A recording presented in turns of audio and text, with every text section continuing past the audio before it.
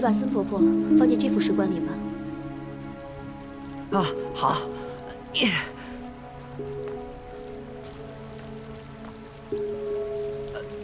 龙姑姑，这。 不！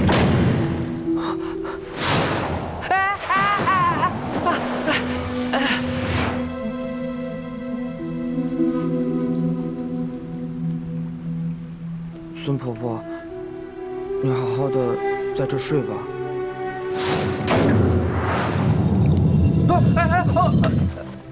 龙姑姑，我再看一眼，好不好？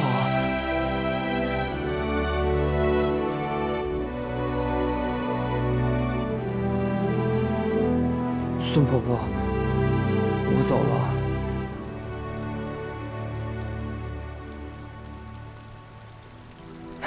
龙姑姑，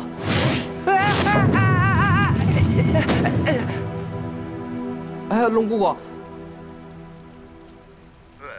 龙姑姑，这个还有这个，是谁的棺材啊？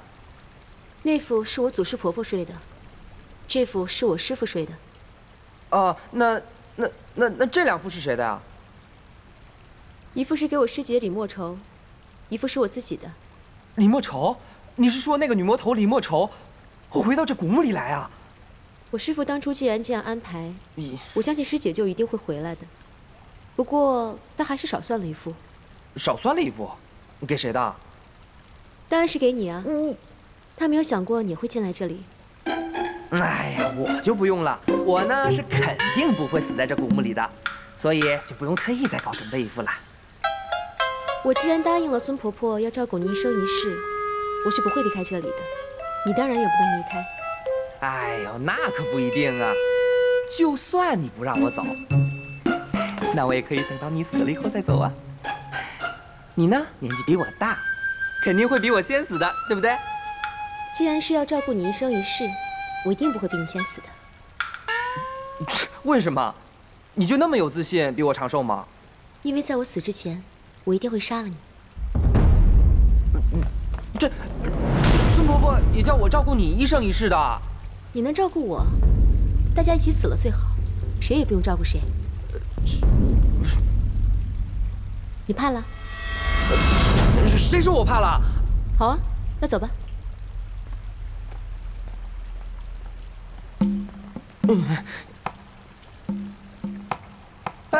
龙姑姑，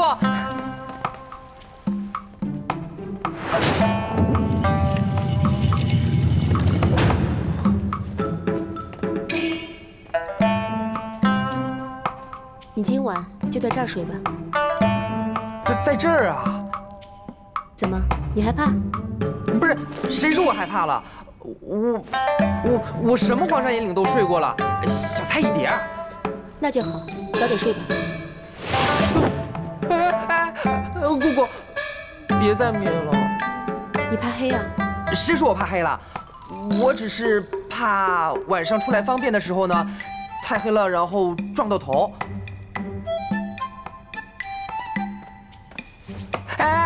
姑姑，姑姑，别关门了。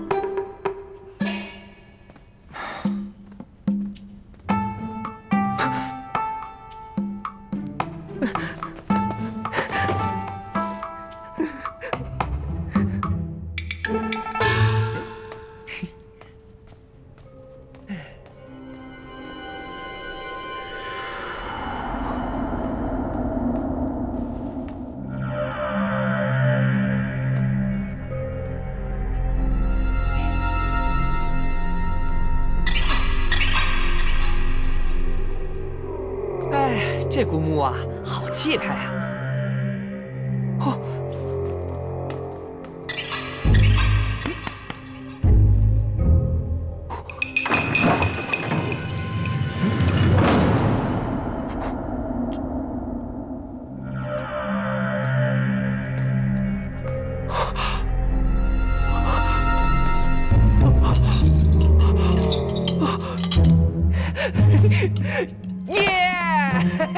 发财了，发财了，发财了！以后我要吃香的，喝辣的。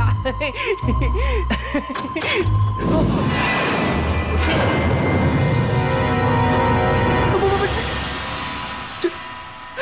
救命啊！救命啊！姑姑，姑姑，快救救我，救救我，姑姑！那姑姑，奇怪，世人为什么都会被这些东西迷惑？姑姑，哎，你是误会了，我就是想拿这些东西啊，去换一些灯啊、床啊之类的，来把古墓里装饰的漂亮一点嘛。古墓不需要这些，我又不看。那我也可以去给你买点水粉啊、胭脂啊之类的。你看你长得这么漂亮，你不打扮多可惜啊！我在这古墓里，有没有人看我？不是我，没有人跟你说过不问自取是为道吗？哎呦，姑姑，我错了，行不行？你就饶我一次嘛，我下次再也不敢了，求你了，姑姑。错了就是错了，哪还有下一次啊？就当是惩罚喽。要知道，不是每一次都会这么幸运的。哎，你要把我关多久啊？我还没想好，想好再放你。你走了就把我关在这里啊？哎呀，你是不是人啊？我看你跟全真教那些坏蛋没有什么区别。反省需要清静，你这样吵没用的。哎，别走啊！哎，我知道错了，姑姑。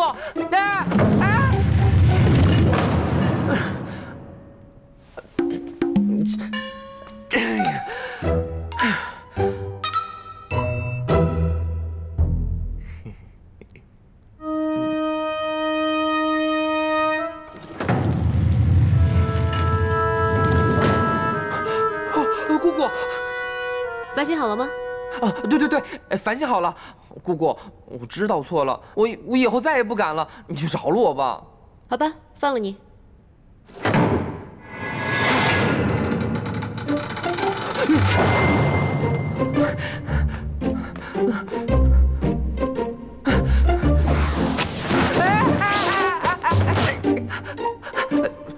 放开我！放开我！你要去哪儿？我要离开你们这个破地方。我要照顾你一生一世的。谁要你照顾了？你真的不愿意待在这儿？鬼才愿意待在这种地方呢。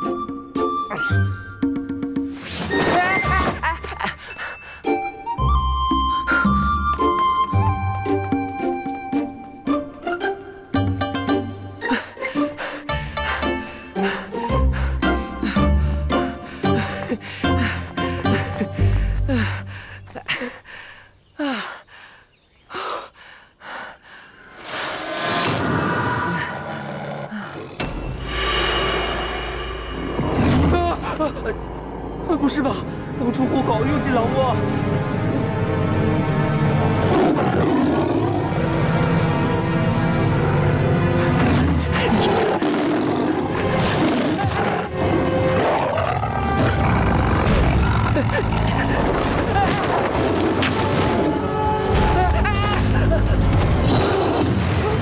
你别过来啊！我还年轻啊！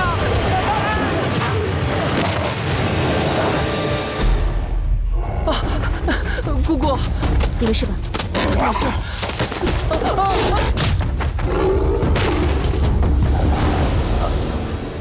姑姑，龙姑姑，你没事吧？没事吧？没事，一点小伤而已。我都已经跑出来了，你还来找我干嘛？既然答应了孙婆婆要照顾你一生一世，我就要说到做到。那万一那只黑豹它比你厉害呢？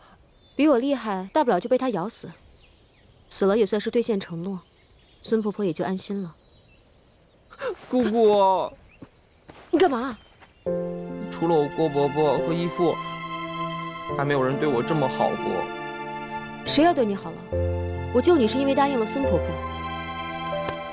我打你不学好，我打你不听话，看你以后还敢不敢？姑姑，长不长记性？不是，我现在知道你是真心对我好了。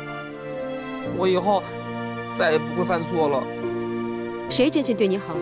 你好不好关我什么事啊？我这辈子都不会爱任何人，不会恨任何人。我就不信这世界上还有这么铁石心肠、冷酷无情的人。我不跟你争论这么无聊的事。我只问你一句，加不加入古墓派？你要是愿意的话，以后就不许离开终南山；你要是不愿意，我现在就护送你出终南山口，你以后再也不许进古墓一步。我加入，我加入。走吧。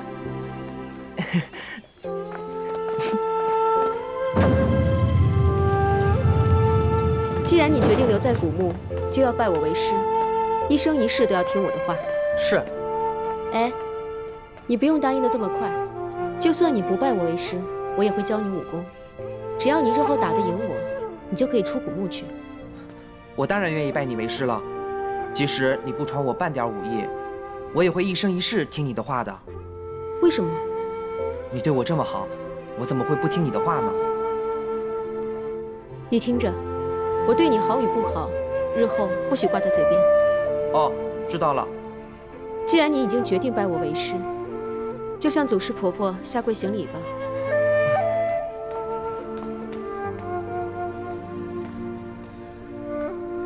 姑姑，为什么祖师婆婆的画像这么年轻啊？画的时候年轻，后来就不年轻了。你怎么还不磕头啊？我磕头，我磕头。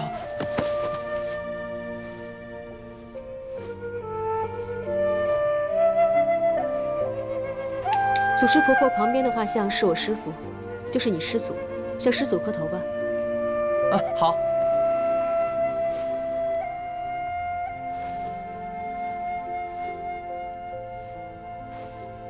好了，起来吧。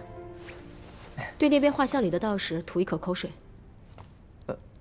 姑姑，这到底是什么人啊？为什么要向他吐口水啊？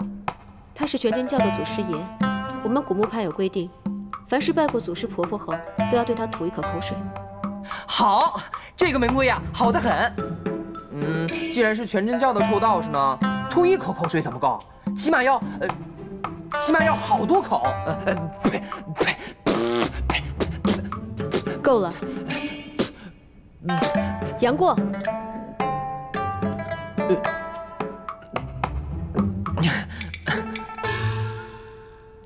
姑姑啊，祖师婆婆很恨这个臭道士吗？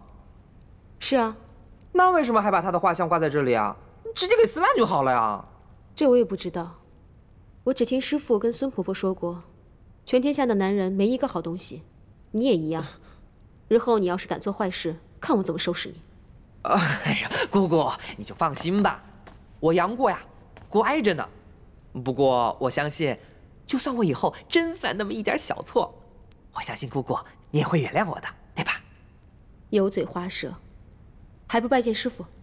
姑姑，这师父自然是要拜的，但是在拜师父之前，能不能先答应我一件事？不然我就不拜。向来只有师父要徒儿听话的，哪有徒儿叫师父听话的道理？我心里当你是师父，敬你重你，你说什么我做什么。可是我嘴上就不叫你师父了，就叫你姑姑。为什么？因为啊，我拜过全真教那个臭道士做师傅，他待我不好，我在梦里啊都咒骂他，所以我还是叫你姑姑的好，免得骂师傅的时候拖累到你。好啊，我答应你。那就好。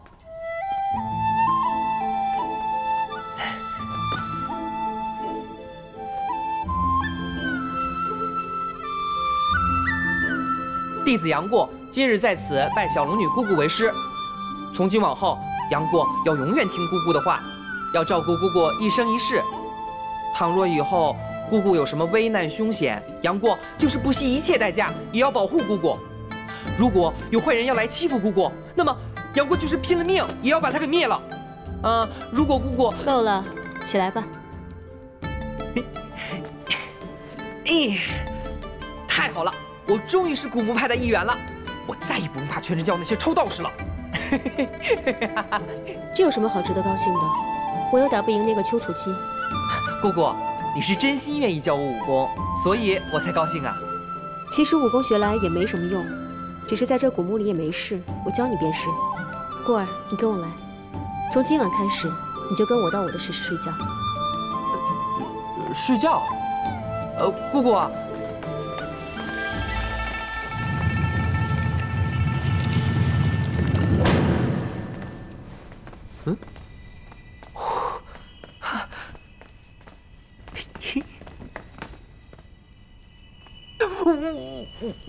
今天晚上你就睡这儿。这张，不是姑姑，这张也太……怎么？你刚说听我的话，我现在说第一句你就不听。听，我听你的话。哎呀，不是姑姑，这床实在是太冰了，它怎么睡人呀？你不爱睡，普天下多少武林高手，想睡还睡不到呢。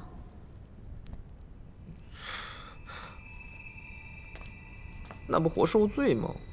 活受罪？我对你好，你当做是活受罪，真不知好歹。我睡。啊！哎呀！太冷了，太冷了，太冷了！啊！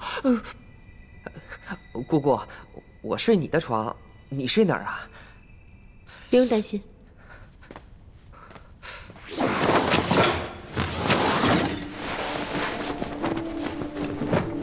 哇！姑姑，哎，你好本事啊！就这么细的绳子，你都能睡在上面。你还是先教我睡绳子的本领吧。睡绳子的功夫根本微不足道，你只要在这张床上睡1年，自然就会了。姑姑，我不明白，这张冰床它有什么好处啊？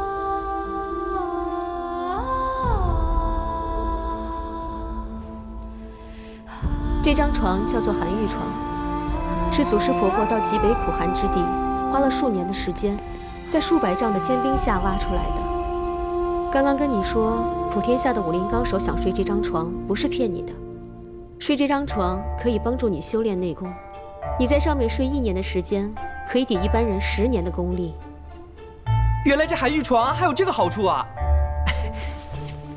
哎，姑姑，那我要怎样才能修炼内功呢？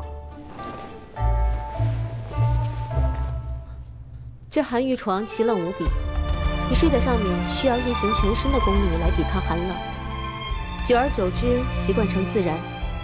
就算在睡着的时候，都可以不停地练功。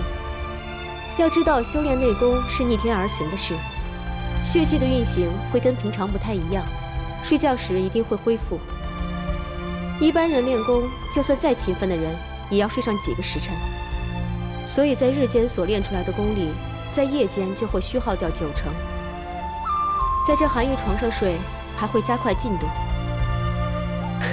这寒玉床啊，真是太厉害了！而且它还有一个好处。什么好处啊？修炼内功最怕的就是走火入魔，所以不能过于激进。但这寒玉床是至阴至寒之物所制成，在上面练功，心火自然会被消除，所以练起功来就会比一般人快上数倍。你只要照我教你的心法口诀修炼，就不会冷了。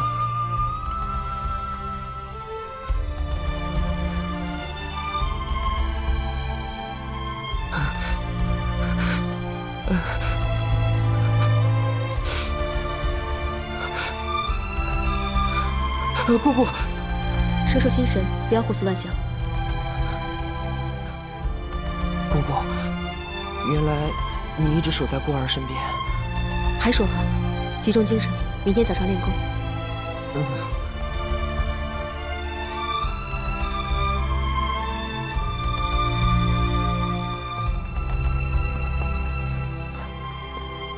哇！姑姑，这里的景色好漂亮啊！我们是在这里练功吗？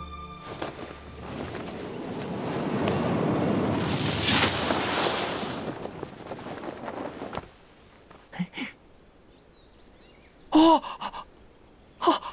好啊！该你了。我？怎么可能啊？你只要气沉丹田，凌空跃起，看准目标，再快出手就行了。好吧，那我试一试。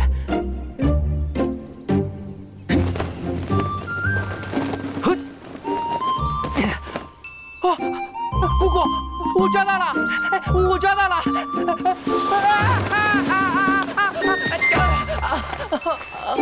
再抓！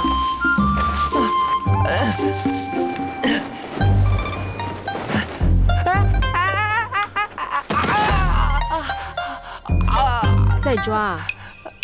哎呀，继续啊。姑姑，我都练了半个时辰了，你就让我休息一下吧。你才练了半个时辰就喊累，你这样怎么练功？姑姑，我来了古墓2天了，喝的都是御风浆。虽然很好喝，但是人终归是要吃饭的，就算天天给我吃人参，这也不管用吧？你的意思是要吃饭？姑姑，你跟孙婆婆是不用吃饭的？不是不吃饭，只是孙婆婆死后有米没人煮。有米没有人煮？哎呀，不早说，我会煮啊！哎，快带我去找米，我肚子都要饿扁了。姑姑，尝尝吧。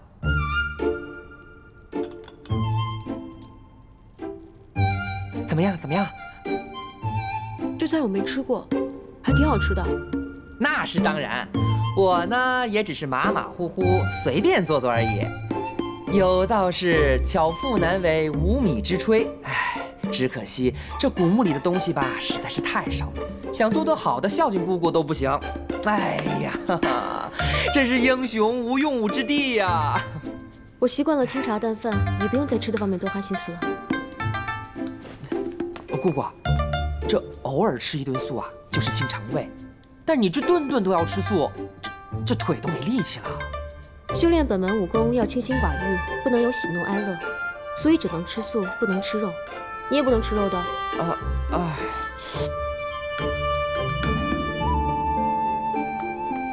是姑姑。姑姑啊，以后呢，我不仅要用心学好你教我的武功，我还要做好多好多好吃的素菜来孝敬您。快点吃吧，等一下还要去重阳宫。重阳宫？不是。咱们还去那个破地方干嘛啊？今天再不去给他们送御风浆解毒，我怕那些道士会没命的。哎呀，道士没命就没命吧，他呀天天欺负我，就该让他尝尝厉害。我吃饱了，走吧。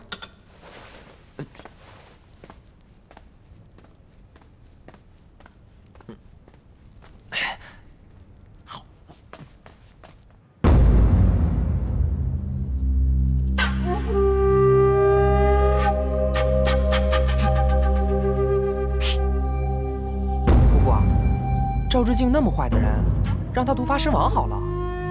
这人虽然坏，但罪不至死。再说，不管怎么样，他曾经是你师傅，而且这几天他受风毒的折磨已经够了。好吧，好吧，听姑姑的。嗯。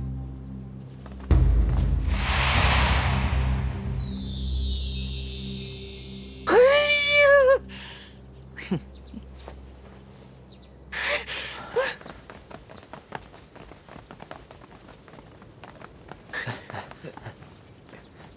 收剑。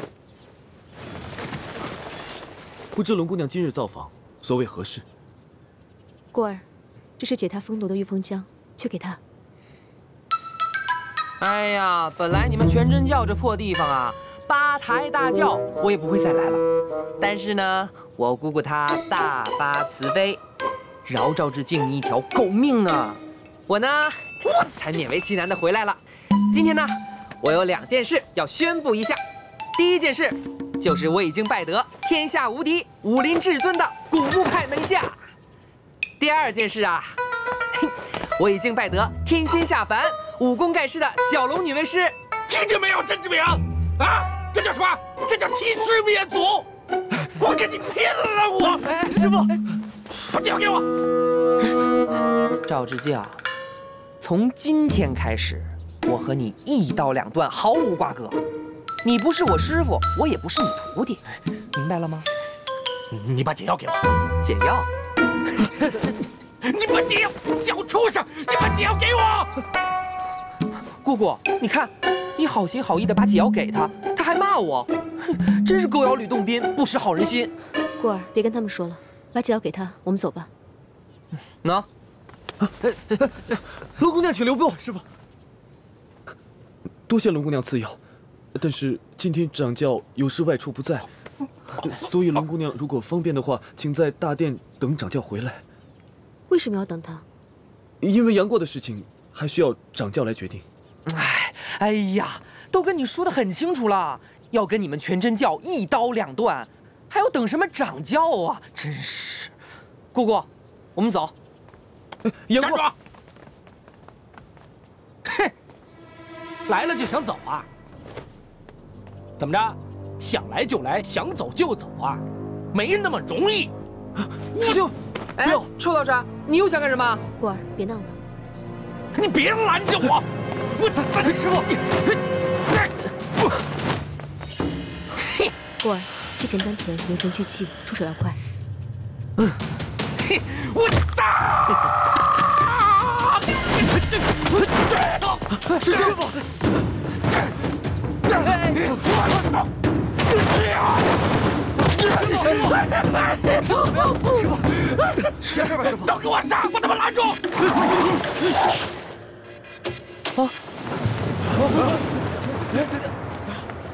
小杂种，陈志明，这全怪你！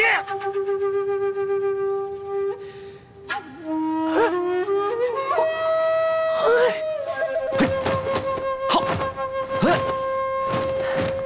哎呀，姑姑，你是不知道，刚才你教我那几招有多妙。那赵之敬冲过来，我踩住他的脚，给他一下，然后他就踢脚，我就提着他一甩，就把他甩到地上去了。姑姑，你是不知道，他倒在地上的样子实在是太窝囊了。你刚才不应该让他那样倒下。姑姑，你是不知道，以前那个臭道士赵之敬，一天到晚就只知道欺负我、陷害我。我只是随便踢他，教训他一下，那已经很便宜他了，哪有不对啊？我不是说你不应该让他跌倒，我是说你应该让他自己跌倒。不出手的话，怎么让他自己跌倒啊？假设现在我是你，你是赵之敬，你来打我。那我出手了啊！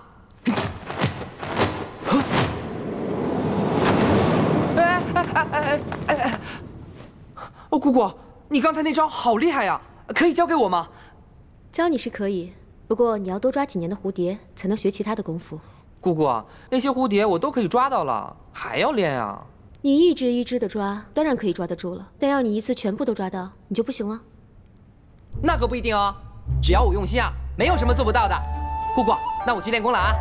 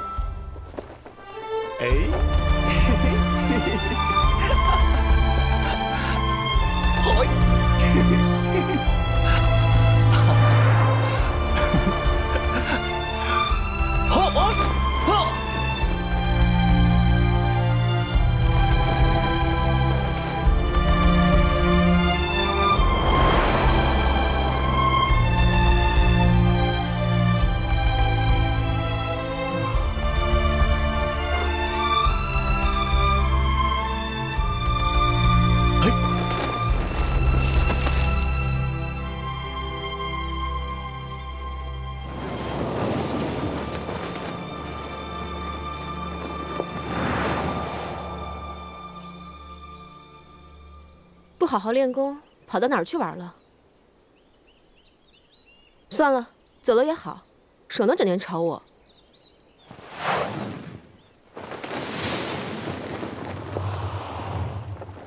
嗯，嘿嘿嘿。来，嘿，嘿，呀呀，嘿，嗯。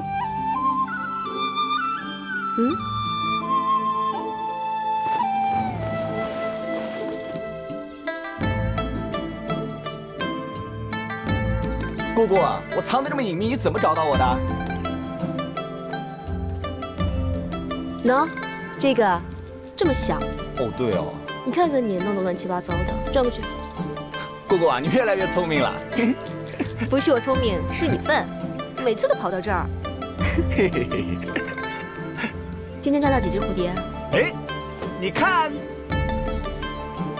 没有啦。你怎么那么差劲啊？姑姑，你忘了今天什么日子了？什么日子？不告诉你，你慢慢想吧。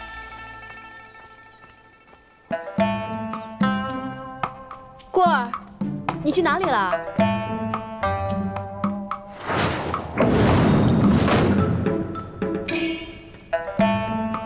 过儿，过儿，过儿。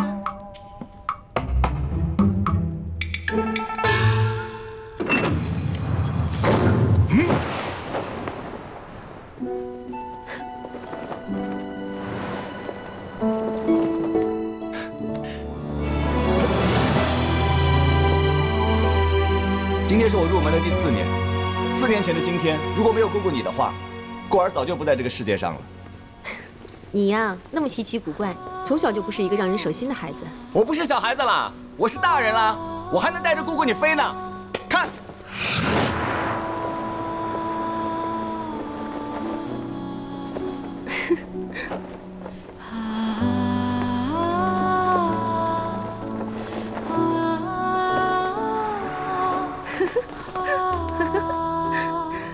过儿，你天资聪颖，悟性又高，武功已经进步得很快了。真的，嘿嘿，总算到了我找那些全真教臭道士报仇的时候了。你现在的武功勉强可以打败赵之敬，可是离丘处机还有很大一段距离。我不怕呀，我现在虽然打不过他，但是我再修炼几年的话，他一定不是我的对手。姑姑，你知不知道，我们古门派的武功要比全真教的武功厉害多了。事情不是你想的那么简单的。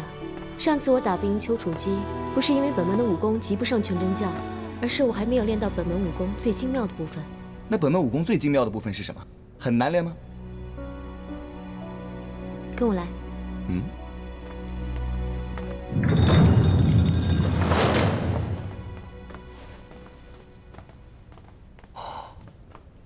哇！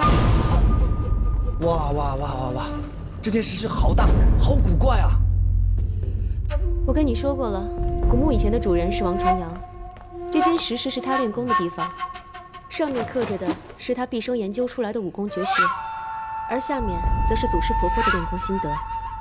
祖师婆婆搬进古墓以后，先参透了他所留下的武功，然后苦心思考，钻研出各种克制他武功的方法，都刻在这里。嘿嘿嘿嘿嘿。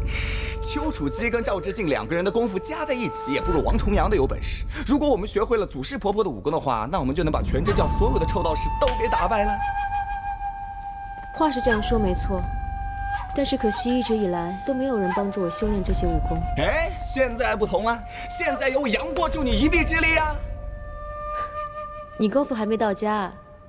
祖师婆婆这套武功叫做玉女心经，练到高深之处需2人合练，互相帮助。祖师婆婆当初是跟我师父一起练的，只可惜练成不久之后还是去世了。我师父还没有练成。哎，那我也是你徒儿啊，我也可以跟你一块练呢。试试看喽。第一步，你需要懂本门的各种武功。第2步，你要学会全真派的武功。第3步，再去学克制全真派武功的玉女心经。我师父去世的时候，我只有10几岁，本门武功是练全了，可是全真派武功只练了开头。更不用说玉女心经了。第1步我可以教你，第2、3步我们得一起琢磨琢磨。全真派剑法练起来可不容易，只有招式而没有心法口诀。我师父当时就没领会多少，我就更不用提了。哎，这有什么难的吗？我们现在就可以抓一个臭道士回来，然后拿刀威胁他，让他说出口诀心法，不就可以了吗？我当时也这样提议过，去全真教偷他们的心法口诀。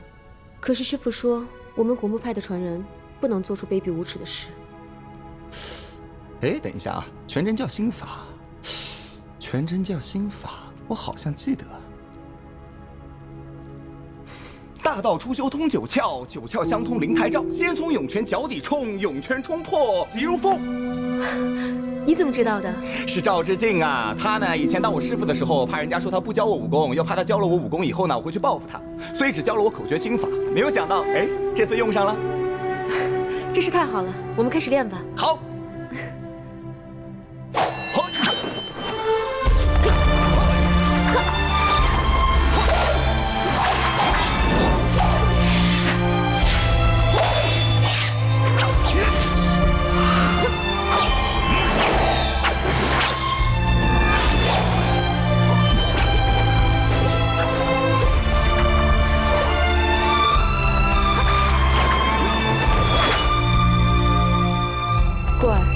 你现在的全真剑法已经更上一层楼了。这都是拜姑姑你所赐啊，姑姑你辛苦了。要我说呢，应该是拜赵志敬所赐才对。要不是他传授你心法口诀，我们根本练不成王重阳留下的武功。这就叫弄巧成拙，错有错招了。赵志敬要是现在知道了，绝对气得吐血。现在既然我们已经练成了全真教剑法，不如明天开始我们练玉女心经。好啊，遵命，姑姑。嘿嘿嘿嘿。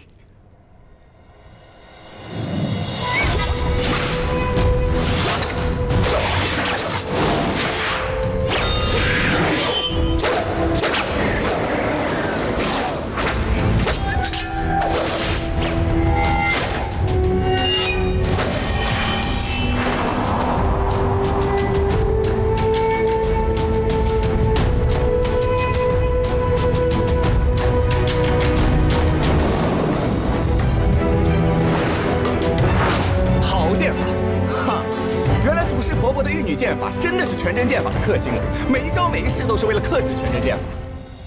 玉女剑法虽然厉害，可是要配合内功才能发挥最大的威力。只是什么？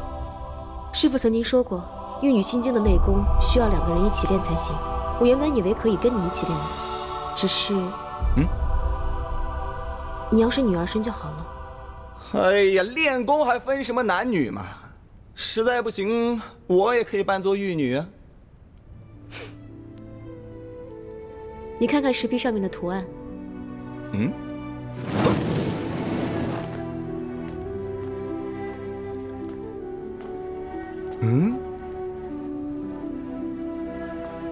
呵，他们怎么都没穿衣服啊？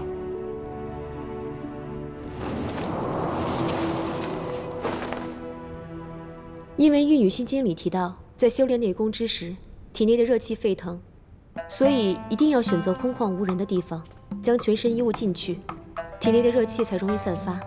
若是热气积存在体内，小则走火入魔，大则当场丧命。可你我毕竟是男女有别，赤身对坐，成何体统？那如果是这种情况的话呢？我们就在这寒玉床上面练功啊！我们在中间给它挂一个帘子，不就好了吗？万万不可！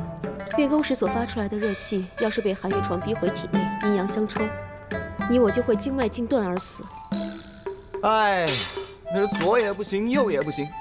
要不然这样好了，我们就互相练各自的，不会的地方呢，再来一起商量。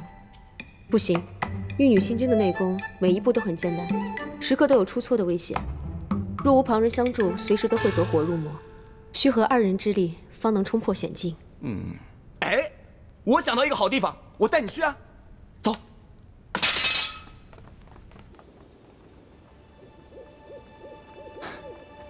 姑姑，你过来看，这里东南西北方圆10里呢，都渺无人烟，绝对不会有任何人或者动物能够骚扰到我们。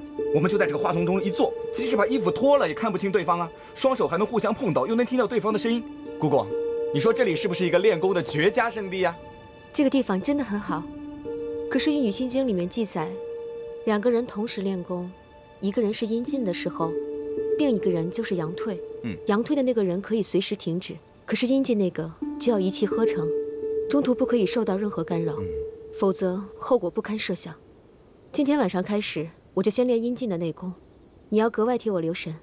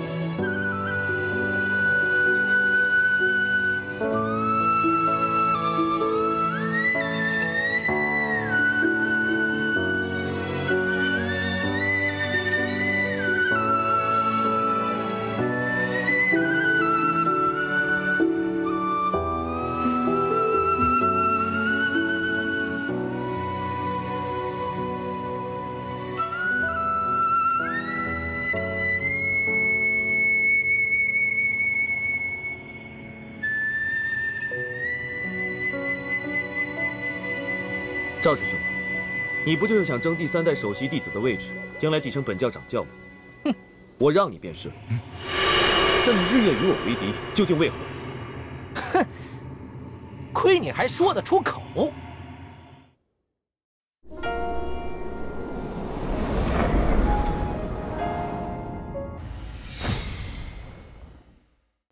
赵师兄，你不就是想争第3代首席弟子的位置，将来继承本教掌教吗？哼，我让你便是了。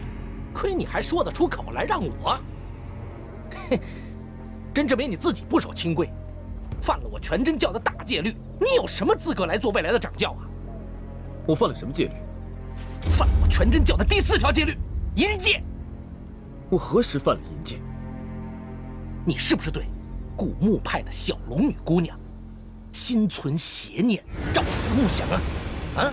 至于你心里是怎么想入非非，怎么想要把她抱入怀中上下其手，那我可就不得而知啦。你胡说！我没有胡说。陈志炳，你那点丑事别以为我不知道，天天在纸条上写小龙女、小龙女、小龙女。哎呀呀呀呀！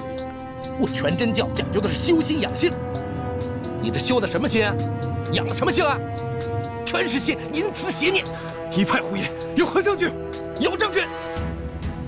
小龙女16岁生日那天，你是不是颠颠的跑到了古墓派，去送了2罐蜜枣和1盒蜜饯蟠桃，还写着“恭贺小龙女女侠芳尘”。你还生怕别人不知道是你送的？哎呦，你还上头写一个“全真教小道甄志炳锦居”。我说甄志炳啊，甄志炳啊，要不然我们现在就到掌教师伯那里去对对笔记，看看是不是你的真迹，还是我赵之敬冒充的。干什么？赵之敬，你到底想干嘛？急了，想杀人灭口是不是？我不杀你，可是今天我一定要教训你。姑姑刚练到最重要的关头，你们2个臭道士什么地方不好选，偏偏选在这里打架，还满嘴胡说。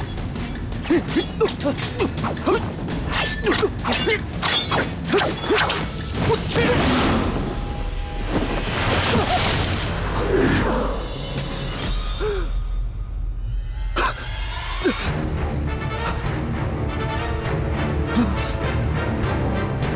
畜生啊！姑姑，站住！甄志炳，你看见没有啊？你朝思暮想的小龙女正在跟别人偷情呢！哎呀，你看一看呐！啊，这就是小龙女。我劝你，与其杀我，不如杀了这个杨过小畜生。人都说小龙女冰清玉洁，我呸！看见没有，和徒弟沐天席地，下流！别说了，见招！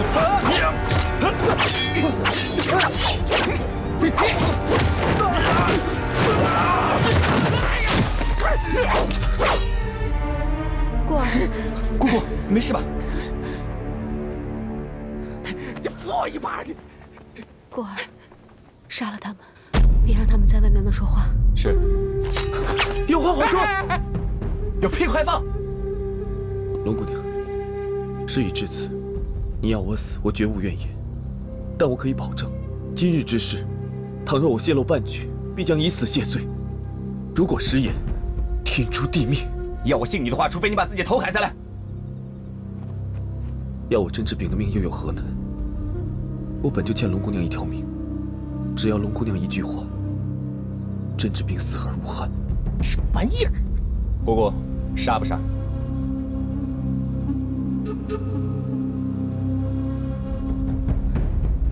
嘿，姓赵的，之前我拜你为师的时候呢，我给你磕过3个响头。今天你把这3个响头还给我。杨过，你说的啊？我磕了头你就放了我？啊？磕啊！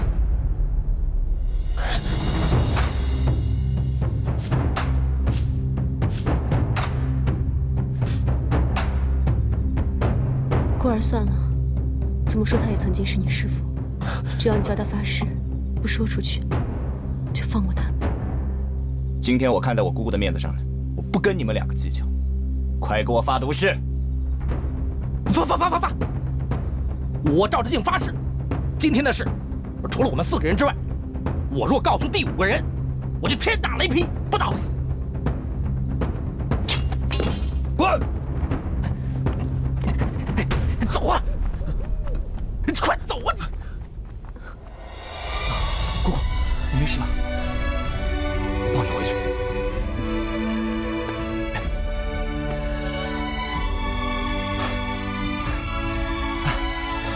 姑姑，御风将来了，快！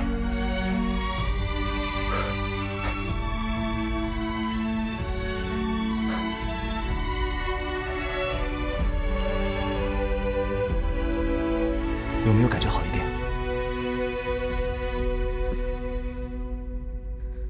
姑姑，那你睡会儿吧，我在这儿陪你。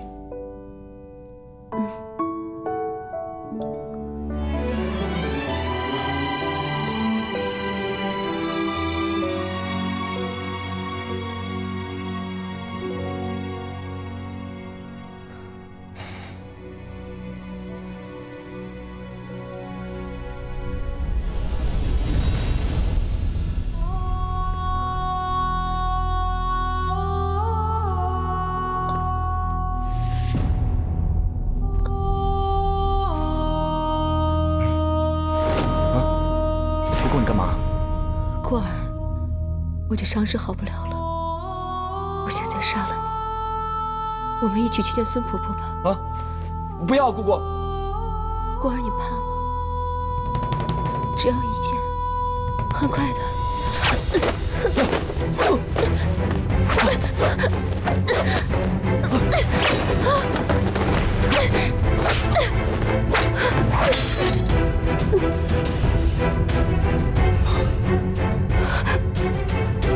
姑姑就要死了，我说什么也不离开她。她要杀我，我就让她杀好了。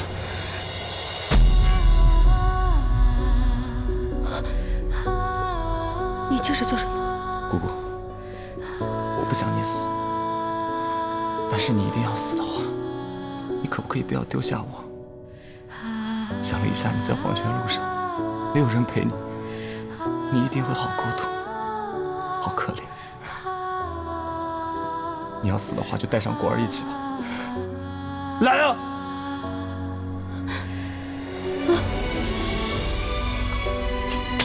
啊，姑姑，你怎么样？来坐。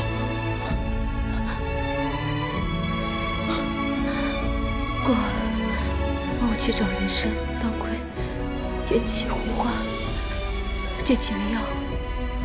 好，我帮你找这些药。你答应我，你不准死啊！我会等你回来的。嗯。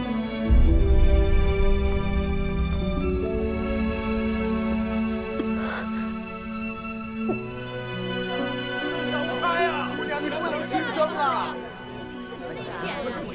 这一步跨出去可没有回头路啊！何必寻短见？姑娘，你可得想开点啊！想开一点，你轻轻，何必如此啊？洪凌波，你干嘛？下来！你这孩子好好的，寻什么死啊？师傅，来生再见了。姑娘，姑娘！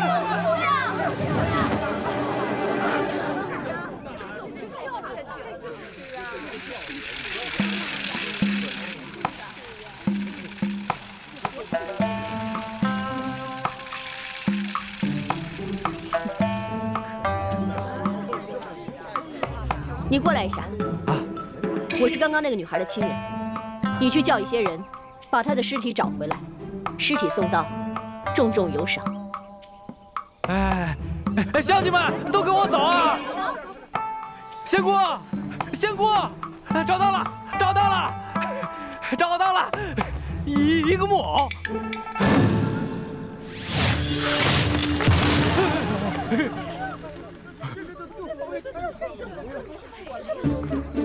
好厉害的武功啊！这要是帮我做面粉，我不发财了？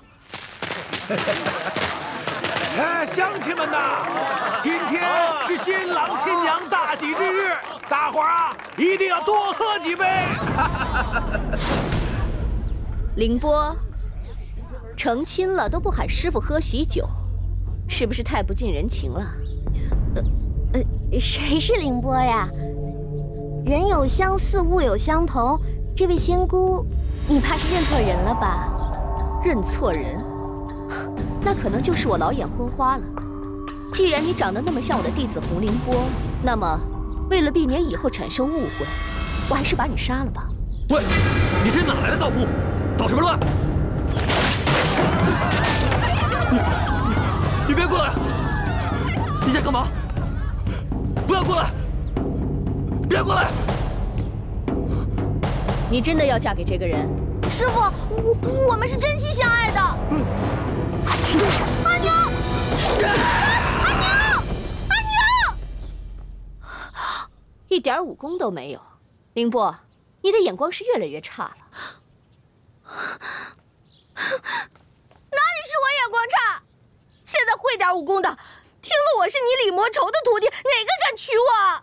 我现在要求都已经降到这么低了，是个男人就可以。第9次了，师傅，你就不能放过我吗？师傅，师傅，那你那么爱他，怎么不跟他一起殉情呢？师傅，其实我觉得你说的对，嫁人也没有什么好的，我们回赤霞庄吧。既然这样，还不快走？赤霞庄还等着你采办呢。这个老妖婆太过分了，我一定要学会绝世武功，拜托你。我离开了这么久，姑姑应该不会有事吧？哎呀！哇！小子，终南山怎么走啊？喂！哎，你踩了我的药了还不松脚？我干嘛要告诉你啊？踩了你的药是吧？哎呀！啊！你，如果你不告诉我，你的下场会和这些药一样。哇，这个道姑这么霸道，定然不怀好意。听到了吗？我要耍耍他。哎，这条路究竟是往南还是往北呢？我也不知道。我美吗？还不错，就是不够白。岂有此理！我怎么不白啊？你娘白还是你老婆白？干嘛打人啊？我告诉你，哼！我家的羊都比你白，我家的羊都比你白，我家的鸡也比你白，我家的鸭也比你白。傻小子吧你！哼！哎，你别走。你是住这附近吗？我娘跟我说了，让我不能随便跟陌生人说我住在哪里的。那你叫什么名字啊？我叫傻蛋啊，周围的人都知道。大神，你叫什么名字啊？什么大婶啊？哎，你叫傻蛋是吧？那你叫我仙姑好了。仙姑啊，仙姑，仙姑，仙姑，仙姑，仙姑，仙姑，仙姑，仙姑，仙姑，仙姑，仙姑，仙姑，仙姑，哎呀，仙姑，仙姑，仙姑，仙姑。仙姑呢要上终南山，如果你肯带路的话，这锭银子。哎，这是什么？哎，都不能吃的，还给你。这是银子，当然不能直接吃了。哦。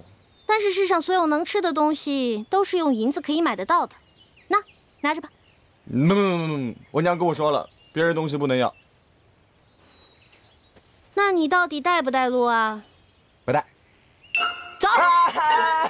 疼啊！哎，好了，我带啊！走。喂！哎，这边，快！哎，不对啊！哎，这边，走，快！哎，不对！哎呀，我说傻蛋，你到底认不认识路啊？我认识啊，我想起来了，重阳宫就是往那边走的。谁告诉你我要去重阳宫啊？重阳宫是那边，那么我要去的路是这边。走啊，带路。这道姑明显就是想去活死人墓。现在姑姑受了重伤，如果这个道姑对她不利的话，姑姑就会很危险。喂，仙姑啊，不要去那边啊，那边有鬼。有鬼？是啊，那边有个墓穴，里面全部都是死人，好恐怖的。不去啊，不去，不去。傻蛋不怕，有仙姑保护你。你看仙姑手里的这把剑，就是专门劈鬼的，一刀下去，鬼就给劈成2半了。喂，你说的是不是真的？你不要欺负傻蛋不懂啊！傻蛋不怕，有我保护你嘛。走啊，带路嘛啊！不去，不去，带路，太危险了，我害怕。不去。傻蛋，如果你还这么磨磨唧唧不肯带路的话，那我保证你会像刚才的药一样。啊！不要！仙姑啊，我求饶了，我不要啊！不要杀我！我没把握一定赢他，倒不如引他去古墓喽，再石头洗。哎，嘿嘿，我想起来了，我认识一个捷径是去那个墓穴的，我带你去啊。好啊。糟了，昨天晚上走太急，忘了关木门了。我怎么那么不小心啊？哎呀，这真是人运气好，连老天都帮我呀！这木门是开着的，走。喂，仙姑，别进去啊，里面真的闹鬼呀！别进去，回来。也不怕的傻蛋，有仙姑保护你吗？走啊，走。仙姑，等等我。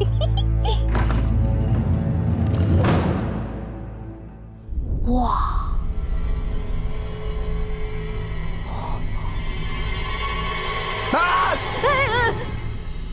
里面有鬼的，很吓人的，你别进去啊！哎，吓死我了！你再傻，你也是个男人，胆子怎么这么小啊？切！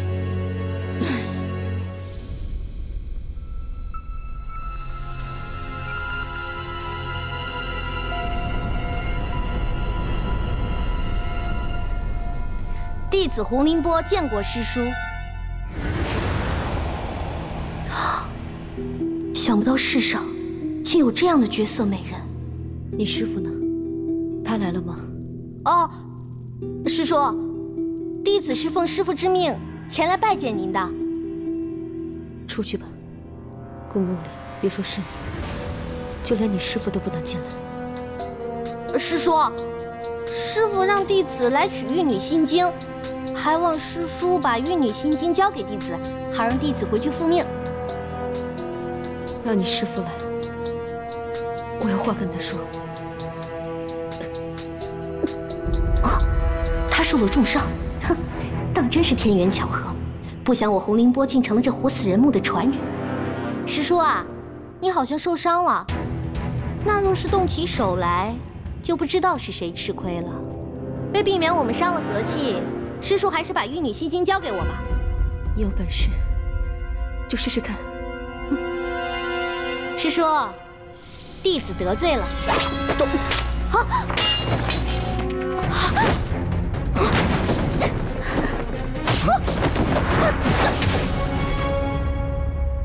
傻蛋！原来你不傻，你是骗我的。姑姑，都是郭儿不好，郭儿把买给你的药弄洒了，还把仇家给招来了。没关系，我刚刚已经死过一回了，没有那么难受。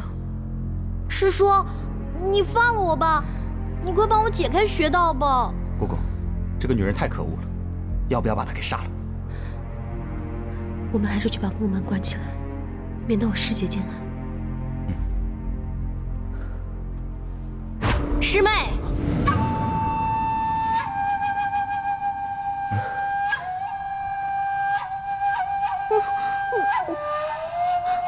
多年不见，师妹还好吗？师傅，我……师妹，这个臭男人是谁？你还记不记得祖师婆婆曾经说过，活死人墓是不允许有臭男人的。你难道把古墓派的门规都忘得一干二净了吗？大美人，不记得我了吗？4年前我还抓过你呢。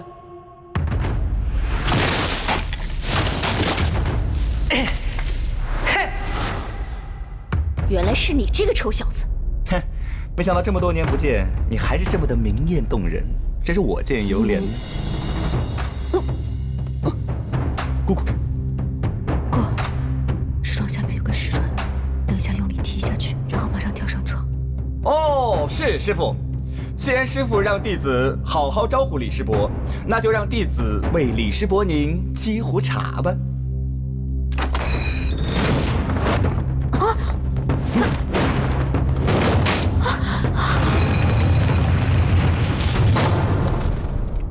我们中计了。哦，那怎么办啊？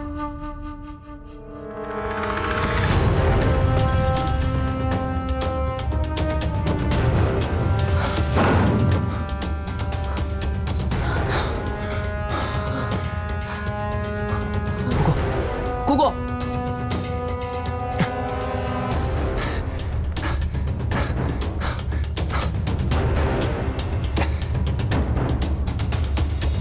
姑，姑姑，姑姑说她血气弱。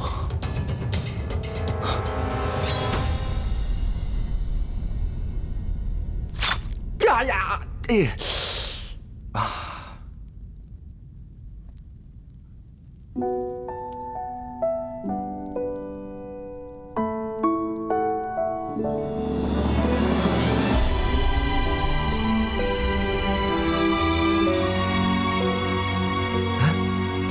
姑姑，你醒了，太好了。过儿，你的手。我的手没事儿，姑姑，你醒来就好了。难为你了。不难为。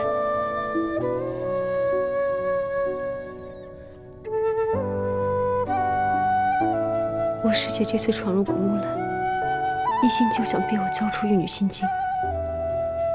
我现在身受重伤，根本打不过她。姑姑，咱们古墓里那么多机关，他一定找不到这儿来的。我师父跟我说过，他没有跟我师姐抢过古墓机关，所以他才会暂时受制于我们，但他一定会封锁出口和所有通道。时间一长，我们没水没粮，早晚会死。与其我们被困死在这里，还不如现在出去跟他拼个你死我活，也许还有一线生机呢。你要是了解我师姐的脾气，就知道我们绝对不能逃跑，要不然被她抓到，死之前必定苦不堪言。那我们现在该怎么办？现在只有一个办法。那现在有什么办法？王重阳在建造古墓之时，在门口置放了一个断龙石，断龙石一放下，出口就永远被封住。等会儿我出去引我师姐跟我决斗，趁我把断龙石放下之前，你逃出去。不行，姑姑，要走咱俩一块走，我不能让你一个人留下的。我答应过师父，这辈子都不会离开古墓，除非什么？过儿，你还是一个人走吧。姑姑，你答应过我，这一辈子都要听我的话。我叫你走你就走。但是不要再说了，我已经决定了。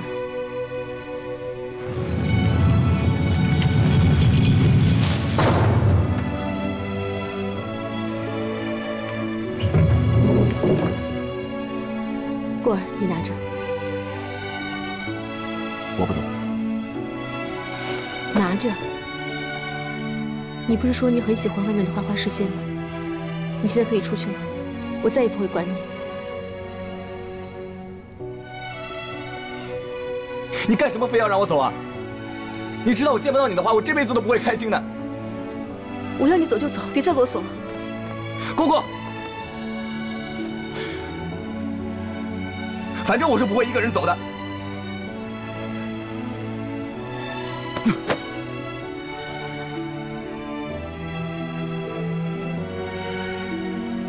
师傅，你不是说你从小在古墓长大的吗？那这些机关你应该都知道才对啊。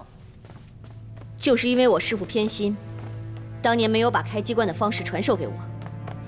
不过这地方，是离开古墓的必经之路，只要我们守在这里，他们插翅难飞。哼，师祖婆婆还真是偏心。那师傅，我们要在这守株待兔到什么时候吗？我还没有教训你呢。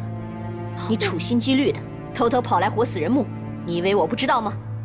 我之所以允许你出去采办，是想试探你一下，才学了几年功夫，就想背着师傅出去办事吗？不是的，师傅，我是要去拿回。师妹，你怎么出来了？聪明的话，就把玉女心经交出来；不然的话，莫怪师姐不念同门之情。有本事自己来拿。好，我倒想看看师傅教了你什么厉害的武功。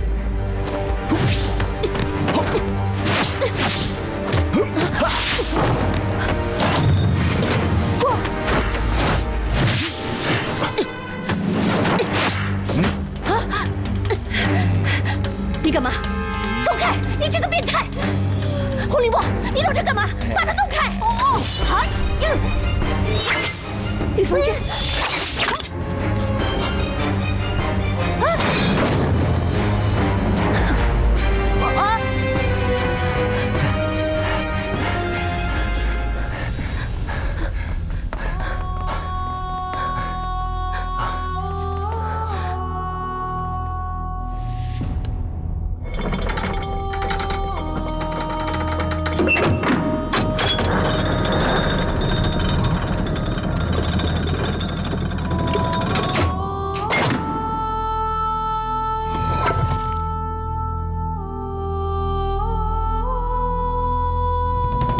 过儿，你把它放进去，堕龙术就会放下。好啊，哼，我把他们关死在里头。哎，等一下，我要先回去，再把它放下来。姑姑，我们好不容易才跑出来的，你让他们师徒俩死在里头好了。师父吩咐过，要我好好看着姑母。但是姑姑，师父的遗命，我不敢不听。你又赶我走！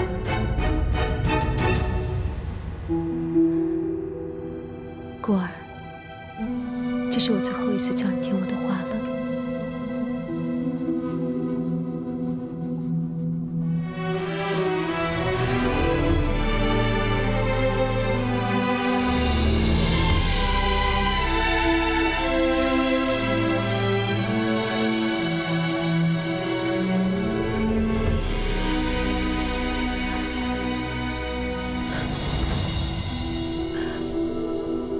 过儿，你把堕龙师放下来。姑姑，你一定要记得过儿的样子。我一定记得。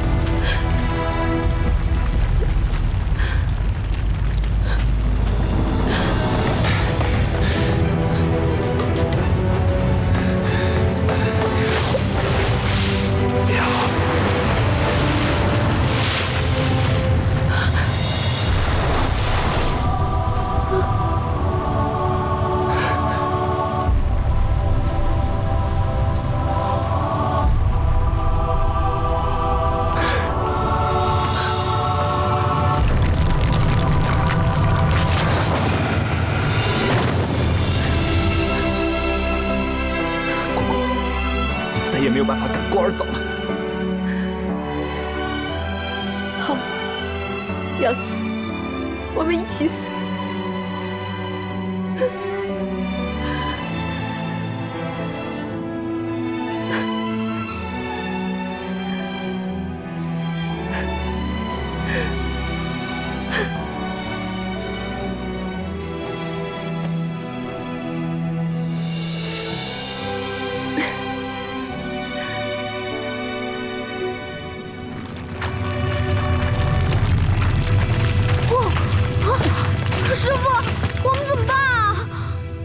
车到神前必有路，走。哦。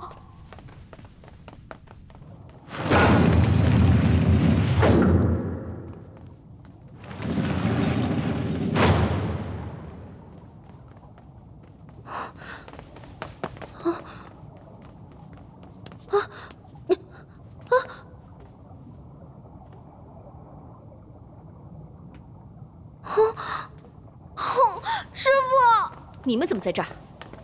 不用再找了，师姐，你应该知道，断龙石一放下，就没有出路了。师傅，他说的不是真的吧？徒儿还没嫁人呢，徒儿不想死。闭嘴！那你们为什么不走啊？我要带你去一个地方。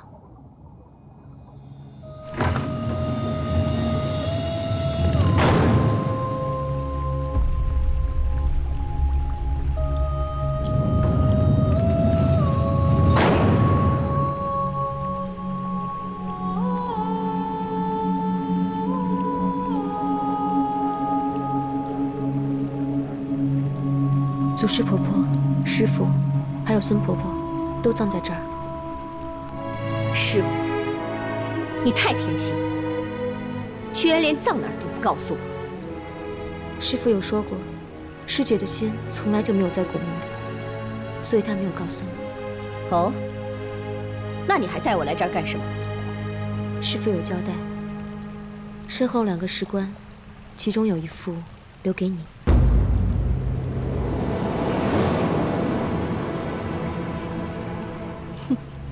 少吓唬我！哼，我吓唬你干什么呀？根本就是出不去。换句话说，我们所有人都要死在里头。不过看在你是我师伯的份上，2个棺材随便你挑一个吧。岂有此理！就算我死在这里，也要把你们2个先杀了。要杀先杀我！你真的心甘情愿为他死？我杨过只要有一口气在，就不许你伤害我姑姑。好，那我问你，如果我今天非要杀一个，你死还是他死？不用想了，我死。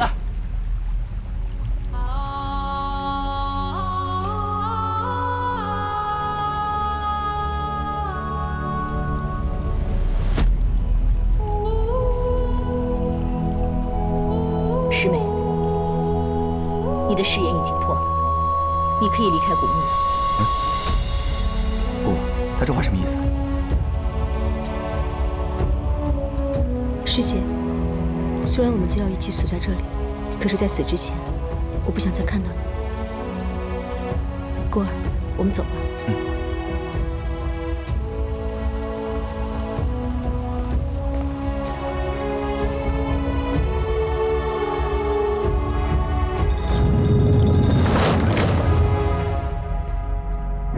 过儿，刚才你为什么愿意跟我儿死？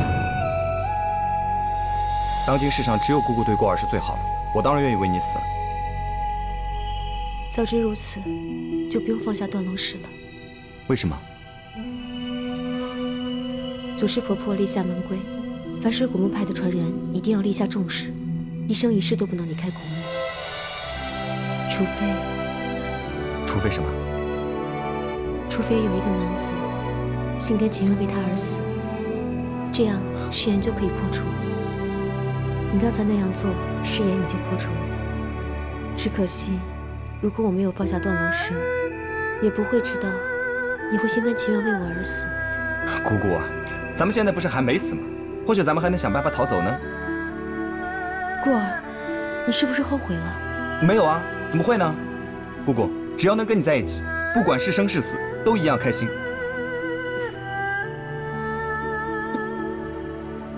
姑姑，你是不是内伤又发作了？我扶你到那边休息。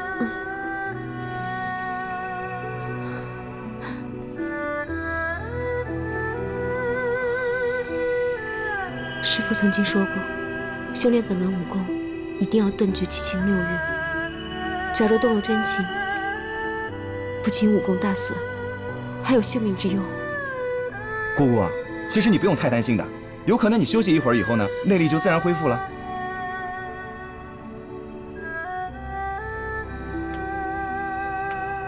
过儿，你喜不喜欢姑姑啊？喜欢啊，当今世上只有姑姑是我的至亲至爱。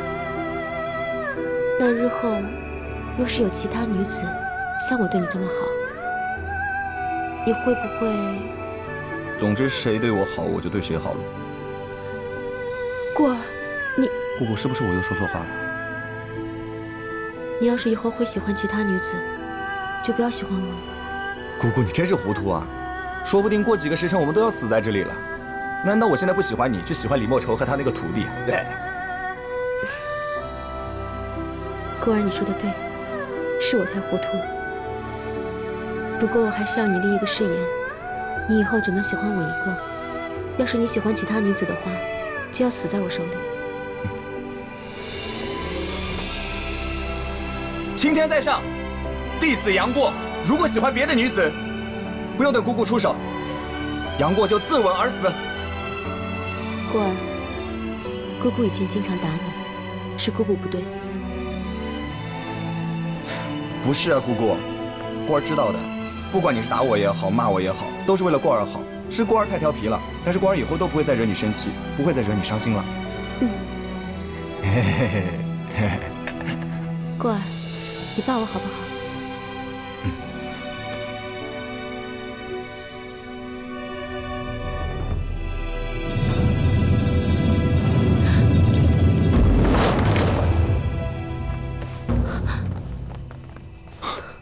你们这对痴男怨女都已经死到临头了，还在这里卿卿我我。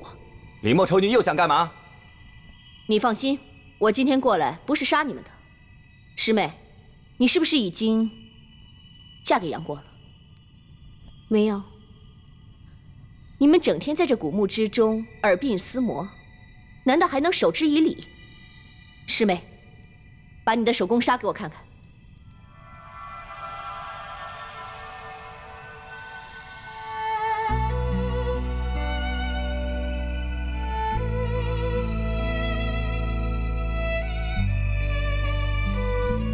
师妹，他真的只是你的徒弟？他真的是我徒弟，不过他说，他一生一世只喜欢我一个，他宁可死，也不愿意离开我。没错，我是不会离开我姑姑的。真是一个痴情的男子。师妹，你从来没有离开过古墓，不知道外面人心险恶，这样重情重义的人，真是世间难得。师姐，想不到你也是这么想的。死之前有他陪着我，我就不枉这一生了。这个男人，他肯为你死，这样的男子，我朝思暮想，只盼望能遇到一个。但是师妹，你遇到了。说真的，我不羡慕师父传给你玉女心经，我只羡慕你能遇到这么好的一个男人。我遇到我姑姑，我才是运气好。你们俩运气都好，只可惜年纪轻轻，就要终身守在这古墓之中，永远不能看见外面的花花世界。将来你一定会后悔的。是吗？哼，我告诉你，只要我跟我姑姑在一起，不管是在哪里，我们都一样开心幸福。我也是这样想的。嗯，那你们就不想出去了吗？不是不想，只是断龙石一放下，就没法出去了。你胡说！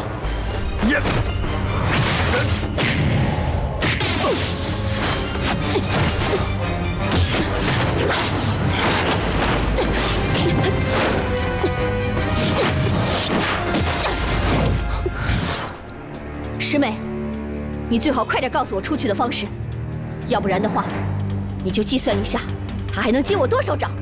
你想学玉女心经是吗？这2招便是。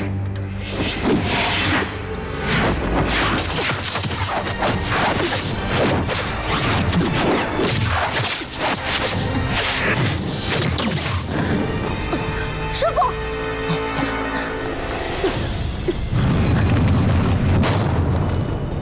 玉女心经果然厉害，师傅，你太偏心了。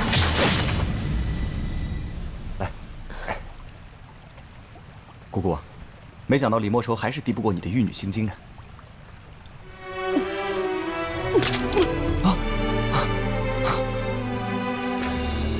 姑姑，你怎么样了？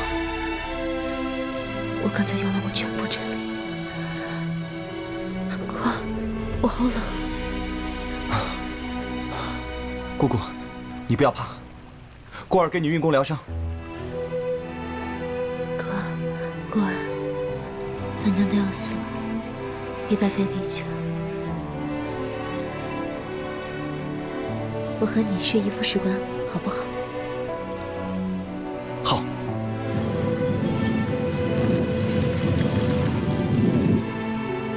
过儿，你有没有后悔？当然没有了。哼，过儿能和姑姑同年同月同日死，不知道多开心。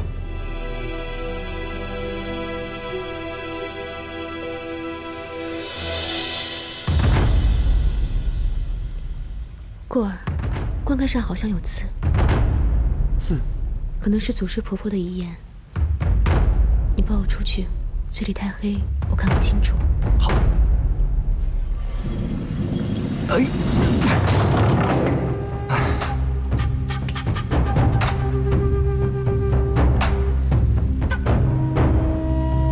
玉女心经，技压全真，重阳一生，不若于人。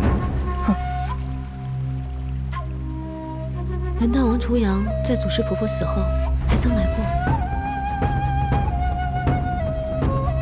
上面说，玉女心经确实胜得了全真剑法，但是她自己的武功并不弱于祖师婆婆。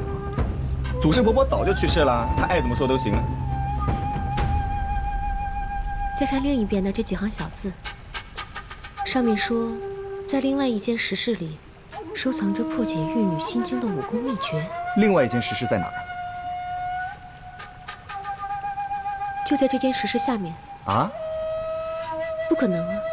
我在这边住了那么久，也不知道有另一间石室。嗯。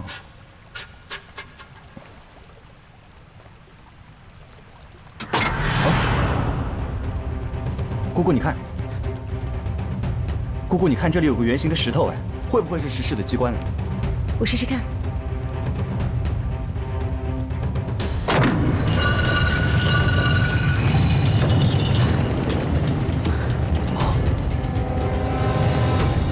哇，姑姑，你看，这里有条密道啊！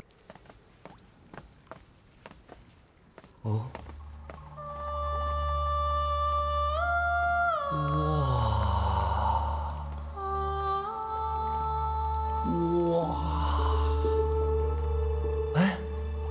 真的好漂亮啊，姑姑。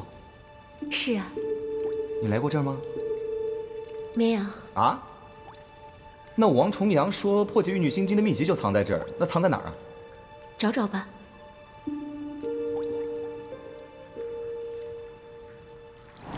咦？喂？哦，九阴真经啊！我还记得郭伯伯跟我说过。九阴真经是好厉害的武功的，再厉害也没用，我们又出不去。嗯。哎，你看那是什么？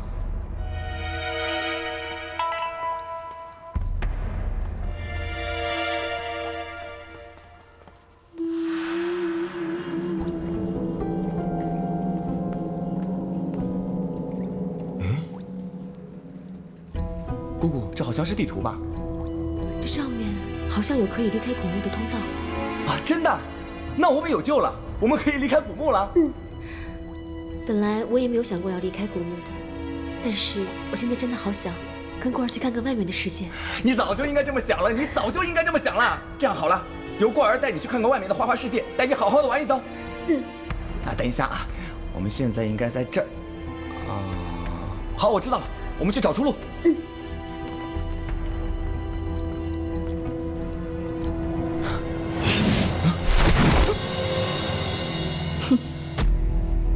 想不到这古墓之中还有这样的密室，说不定还有另外一条出路。师妹，你不妨仔细想一想另外一条出路，不要让我们大家都困死在这里。你觉得如何？我就算知道也不会跟你说。你这样说的话，就是你知道另外一条出路了。不错，我以前的确得罪过你。只要你告诉我出路，我答应你，以后不再针对你。姑姑，不要相信他。如果他知道出路的话，会把我们两个都杀了。李莫愁，怎么进来怎么出去了？岂有此理！对，过儿，哎呀，不得了了！哎，爽不爽啊？哎我师傅厉害吧？看你装傻骗我！哎呀，看你嘴还硬不硬？师姐你，师妹，你要是不想看他死的话，就把出去的路告诉我。哎呀，不能说，不。可是过儿你，姑姑，你要说了的话，他会把我们两个都杀掉的。哎呀，是啊，反正一时半会儿他也死不了，你就好好想清楚吧。我可不能让师姐看见这幅地图。哎呀，解决大法，秘技神功，有了。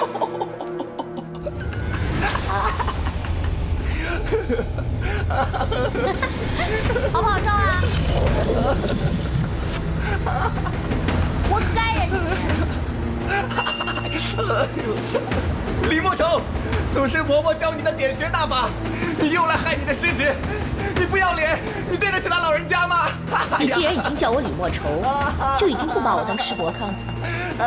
师妹，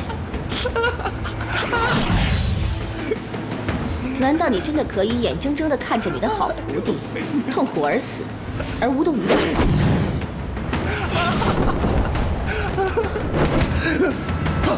过儿，你还好吧？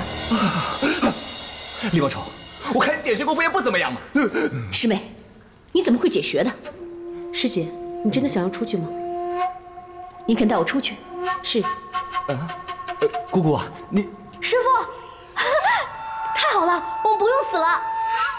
可以带你们出去，可是你们师徒2个人呢，只能有1个人出去。啊？你不用挑拨我们的师徒关系，我师妹不是这样的人。哎，过儿说的对，我们只能带你们其中1个出去。对呀，李莫愁啊，你也不看看你自己，一大把年纪了，所剩时日无多了。哎，你旁边这个小徒弟就不一样了，你看看他脸色粉扑扑、红嫩嫩的，很漂亮啊，一掐就能掐出水来，是不是啊？哦，师傅，你敢跟师傅争？你们师徒俩慢慢商量吧。总之呢，落在最后的那个人一定是出不去的。姑姑，我们走。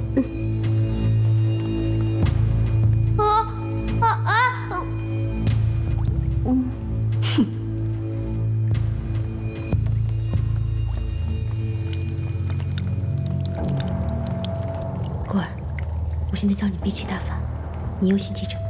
知道。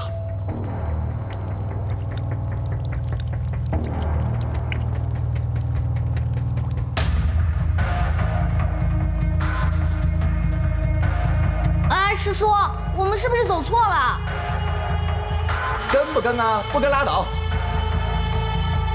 过儿，现在准备用闭气大法。哦，师妹。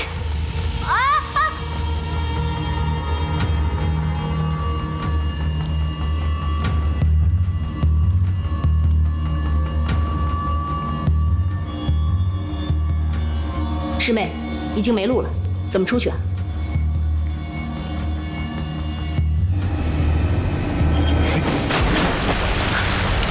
师傅，你又不会水，你跳下去是找死啊！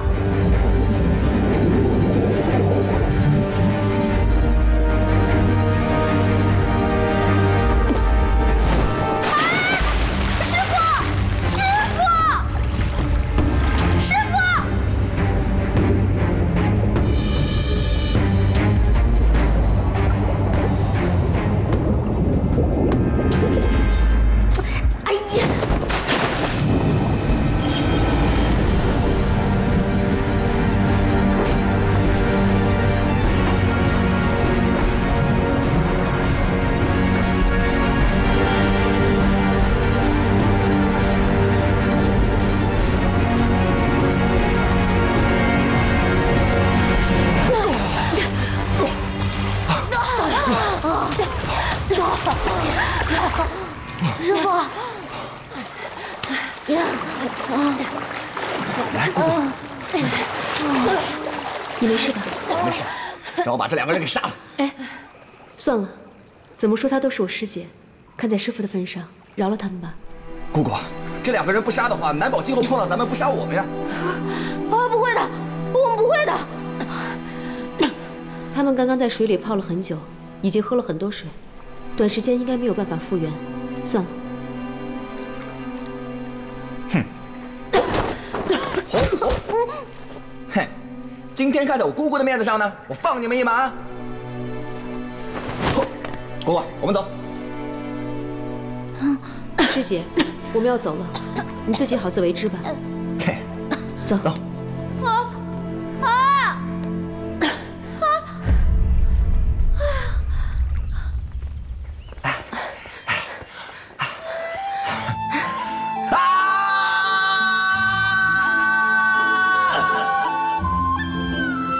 过儿，我们就住那边吧，不会有人打扰我们的。住那边吗？姑姑，你不是说要跟我一起到外面的世界看看吗？当时这样说没错。哦，我知道了，姑姑你的伤还没好吗？过儿要陪着你一起养伤，等你伤好了以后呢，再说了。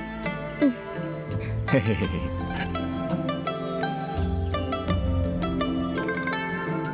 哎呦哎呦哎呦哎呦！喝茶。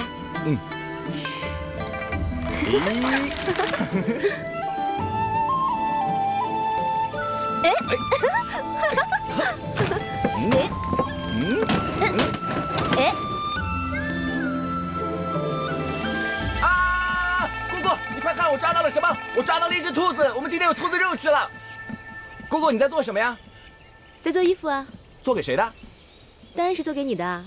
是吗？来，我试试。哎，小心点儿。哦，咦，我的衣服哎，我的衣服，我的衣服，我的衣服。姑姑以前在古墓什么都不会，现在既然跟着过儿出来了，当然要学会怎么照顾自己，怎么照顾过儿。是不是小了点啊？没有，哎，一点都不小，好得很呐。下来，哎，你看，嘿嘿，怎么了？没事没事没事，我看看。没事啦，我看看。还是得重做。好啊，来坐。姑姑啊，你拿你的御风针随便缝一下就好了。过儿只知道你的剑法是天下无敌，没有想到你的针法也是如此了得。过儿真是佩服佩服佩服。过儿，你笑话我啊？这衣服不要了。哎，不行，这件衣服是姑姑送过儿的第一件衣服，过儿要永远穿着它，就像姑姑你一样，一定要永远在过儿身边。来，姑姑坐，缝吧。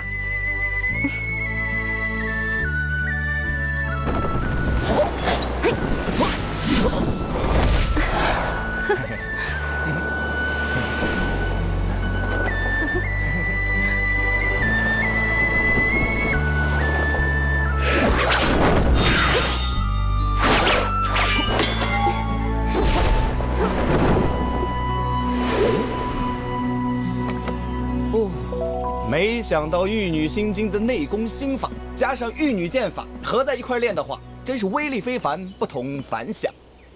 难怪祖师佛佛说玉女心经可以制服全真剑法。姑姑，既然我们玉女心经的内功心法加上玉女剑法已经练到了这个地步，那等于说是大功告成了。不如我们现在就去找那些臭道士算账，把他们打个落花流水，如何？那些臭道士的功夫根本微不足道，打赢他们也没什么。说的也是哦。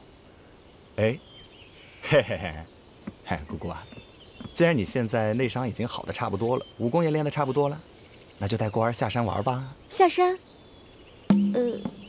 虽然我们现在已经练成了玉女心经，可是我们的武功和你郭伯伯、郭伯母还有很大的一段距离。郭伯伯武功那么高，哪有那么容易打败吗？所谓武学之道，人外有人，天外有天。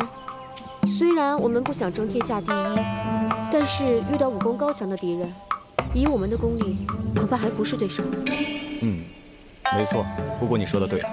在外面的世界呢，就算你百般忍让，不欺负别人，哎，别人照样会欺负到你头上。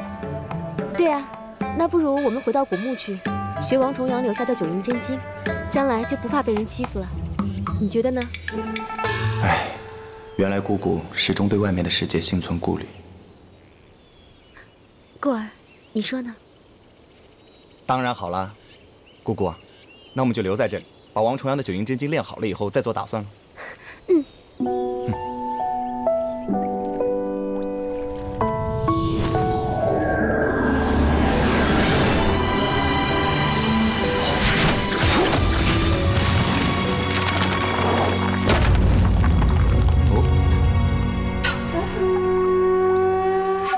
姑姑，你看，有个盒子。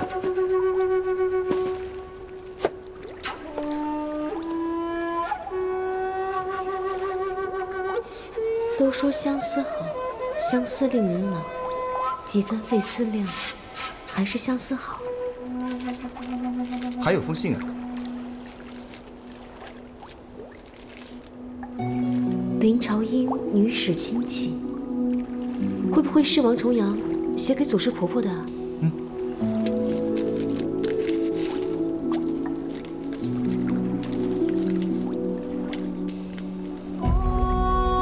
朝英，当你看到这封信时，我已离开古墓。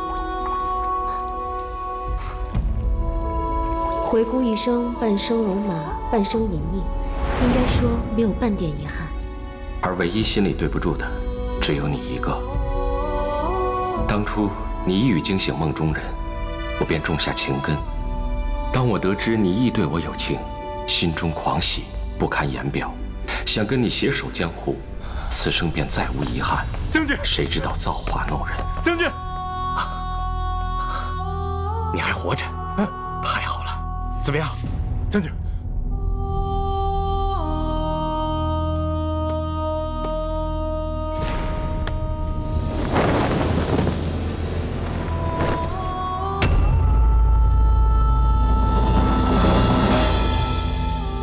部下意外找来，说有抗金的好方法，我心里的热血又燃起来了。我想，我要去完成未完的心愿，可是我怎能拖累你呢？你那么年轻，那么美好，抗金九死一生，我死是死得其所，你不该跟我走一样的路。那一夜我拒绝你，你说要跟我比试，我心里比谁都痛。我想我就此输给你吧，可能会让你好受些。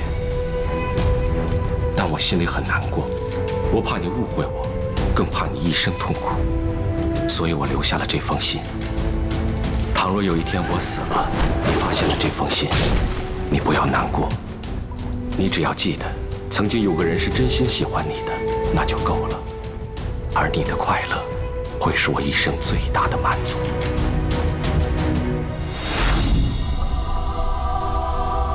要是当初王重阳肯跟祖师婆婆说明白，我相信祖师婆婆宁愿随她一生了。哎，对了，姑姑，这里还有一封信，一起拆了吧。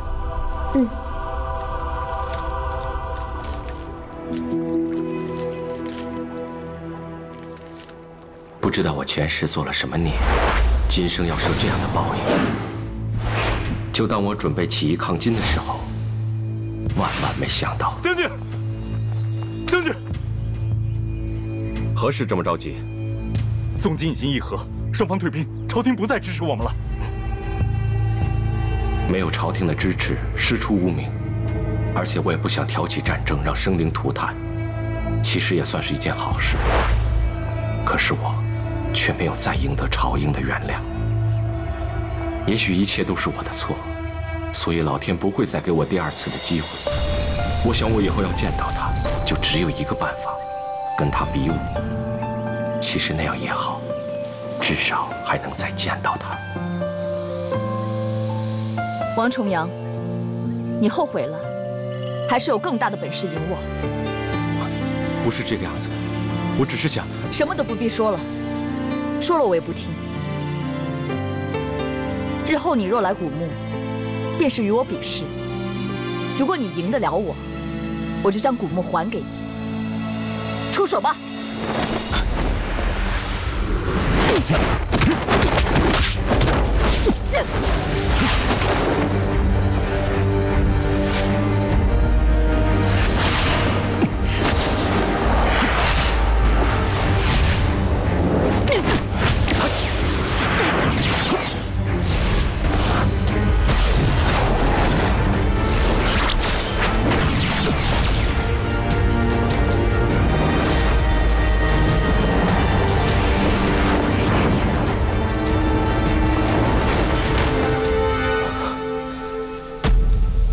为了可以多见他几次，我不断地加强练武。久而久之，这样的比试已经失去了原来的意义。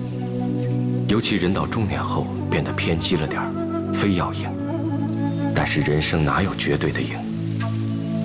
当我拒绝朝英时，当我们俩不能在一起时，我们的一生已经彻底输了。就算天下第一又如何？输了就是输了。因为古墓派一直都说自己胜过全真教，我心里不服气，几次潜入古墓留下武功，就是想跟朝英较这个劲儿。可是当我留下重阳一生不输于人的自己要离开的时候，我又见到了他，他还是那么美好，却变得十分安静。朝英，我回来了，还在生我的气吗？我是来向你认错的，我错了。我想，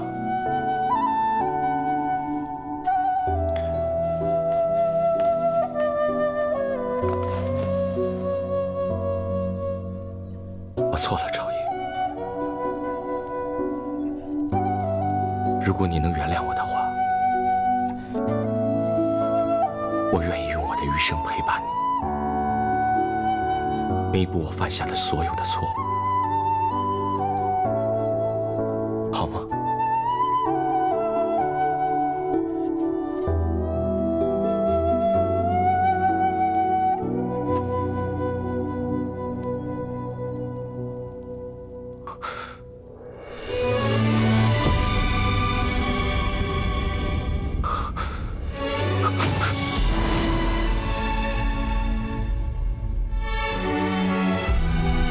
你怎么能死？你怎么能死？我们还有好多事情没有去做，好多话还没有去说。朝英，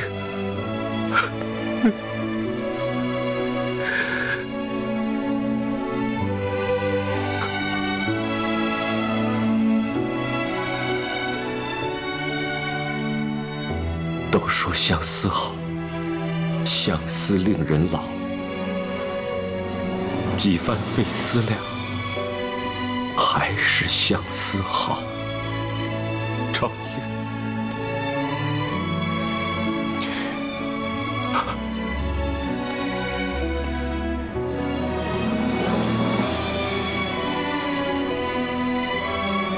放心，我很快就会来陪你，永远不放开你的手。这一生就在彼此的误会中结束了。我忽然在想，假如我当初心里没有那么多包袱，直接爱就爱了，是不是会好一点呢？朝英走了，我想我也将不久于人世。留这封信是想告诉后人，当爱情来的时候，别顾忌太多，别替对方做决定。爱他就让他自己选择，千万不要再重蹈我们的覆辙。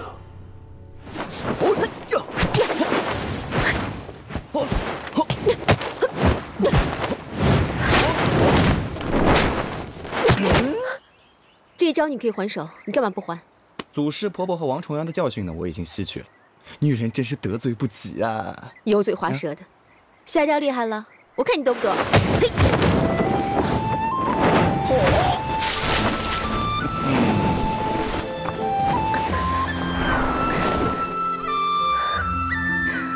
果儿，你干嘛？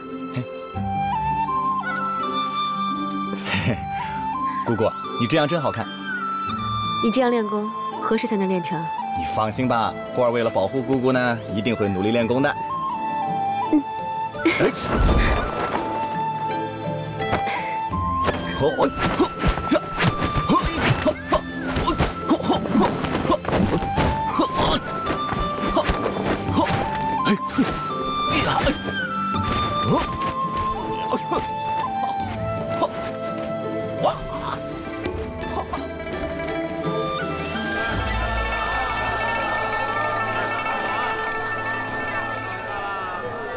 哎，姑姑，你害怕呀？别怕，街上很好玩的。你没来过，不习惯而已，习惯就好了啊。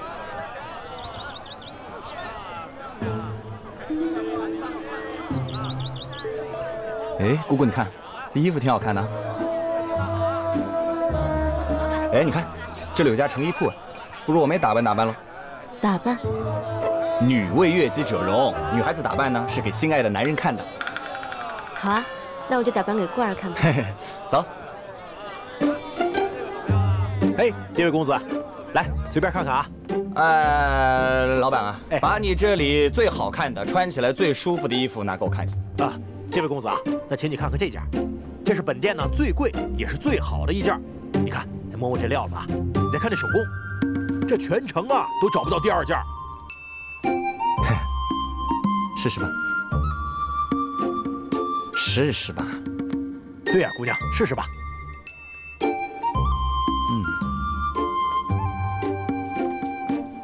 过儿。哇，好漂亮啊，姑姑。等一下啊，来随便看看。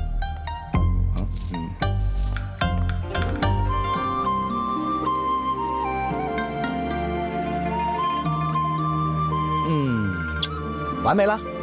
过儿，可是这衣服穿起来不舒服，珠子戴起来也怪难受的。姑姑啊，要漂亮呢，总是要付出点代价的。你真觉得不好看啊？那也没关系喽，大不了我们衣服不买，珠子可以留下呀。嘿，哇，好香啊！这是烤番薯的味道啊。我去给你买烤番薯，你先去换衣服啊，在这等我。哦。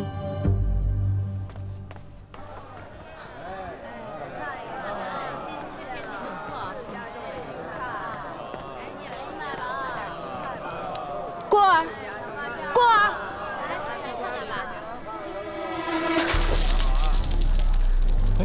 是，来。姑娘，你珠子掉了怎么不捡啊？我不喜欢这些。那我可都拿走了啊。拿吧。没想到长得这么漂亮，居然是个疯子。哎，大家快来看疯子啊！来看疯子，看了看啊，这是个疯子，大家快来看！不是疯子，我不是疯子，我不是。看，哎，别跑啊！杀！让开！快让开！让开！都给我让开！杀！你没事吧，小妹妹？有没有受伤？没事了。你是谁呀？干嘛欺负我女儿啊？我是在救她。她好端端的要你救啊！我看你一定是拐子。哎，大家快来看呐！这人是拐子，快带他去衙门！原来你是个拐子！我是在救她，不是在拐她。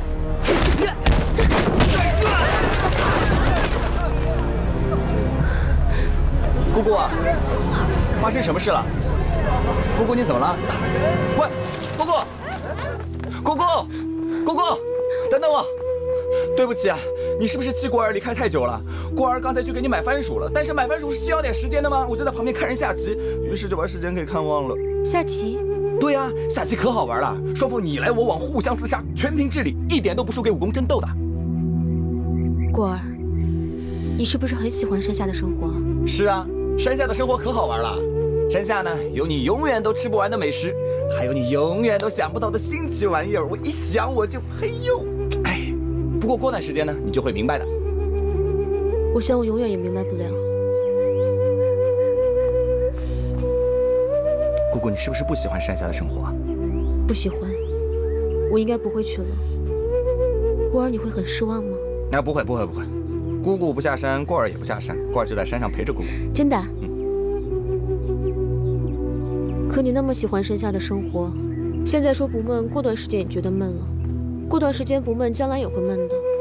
到时候你走了，我活着也没意思。我发誓，绝对不会。姑姑，我们不都说好了要照顾彼此一生一世的吗？真的？嗯。过儿，谢谢你。我从小就住在古墓里，不懂得怎么跟别人相处。有了你，我的心里也就只多了一个你。别人我不习惯，你习惯不了，你明白吗？我明白。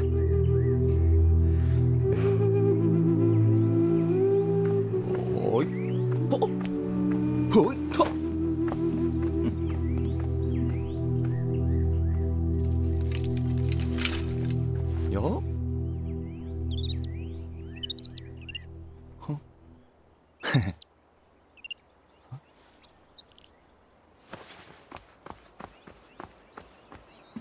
姑姑，怎么了？姑姑，你看，哇，好可爱啊！漂亮吧？我们把它养起来吧。不要啦，天大地大才是小鸟的家嘛。咦？飞吧飞吧飞吧！看来cô儿心里也是天大地大的。难道是我把它困住了？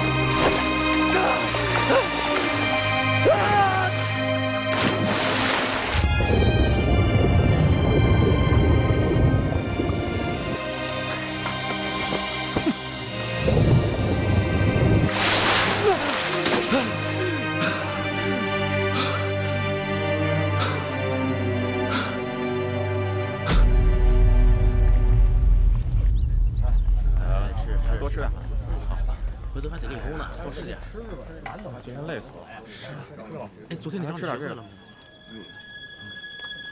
来，给你这个。呸！这伙食越来越差了，还让不让人吃了？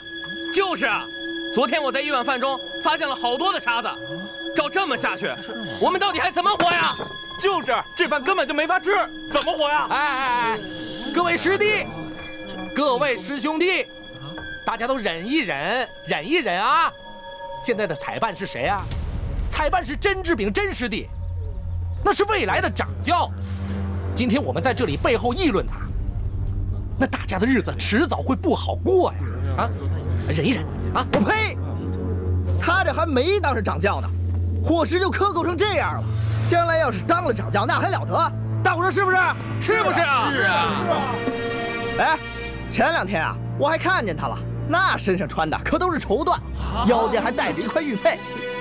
可华丽了！哼，这不是拿我们的伙食往他的身上堆吗？大家说是不是啊？是不是？没法吃，太过分了！狼人杀一吃沙子，哪有这种道理啊？没有。哎，来了，来了，有点来！哎，你看，哎，大家为什么不吃饭呢？哎，看到这衣服了吗？撕下来这么一小块，够咱吃一个月的了。可不是呀！兄弟们，打他！ 哎，你们听我说，听我说，不要动手，大家不要动手！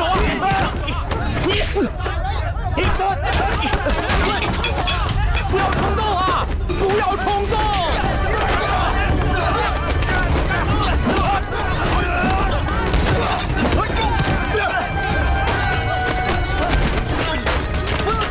哎，对，手下留情啊！ 我平时是怎么管教你们的？在道家的清修之地，竟干出这种荒唐的事！禀掌教，这甄志炳他克扣大家的伙食费用，用来装扮自己。不是这样的，掌教。徒儿刚才在河边练剑，不知道怎么衣服就被人给换了，徒儿也不知道为什么。这还真是奇了怪了，我只听说过这天底下有拿坏衣服去换好衣服的，我这还是第一次听说有人拿好衣服去换坏衣服。 我们道家尊道厚德，为人要以德报怨，而你们竟然为了伙食的些许小事，大打出手，为师之羞也呀！志敬啊，这件事你怎么看呢？掌教，我是坚决信任甄师弟的，只是这一次闹得实在是太不堪了。如果不加以处置的话，我怕众位师弟们难以信服啊。我看这样吧，关于伙食的事，以后就交给你来处理。大家散了吧。是掌教。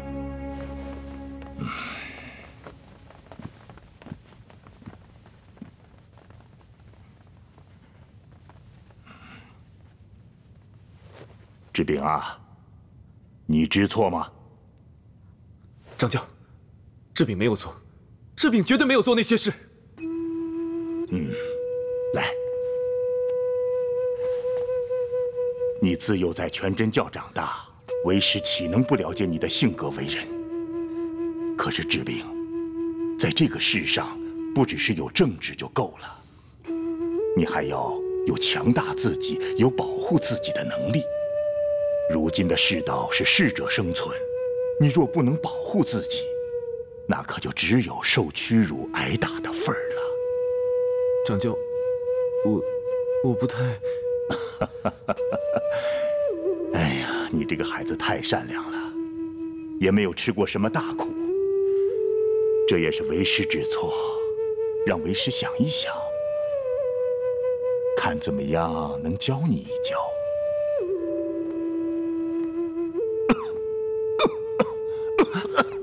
掌教，怎么了？掌教，血！不碍事，上次练功岔了气，一直没好，不碍事。回房间。好。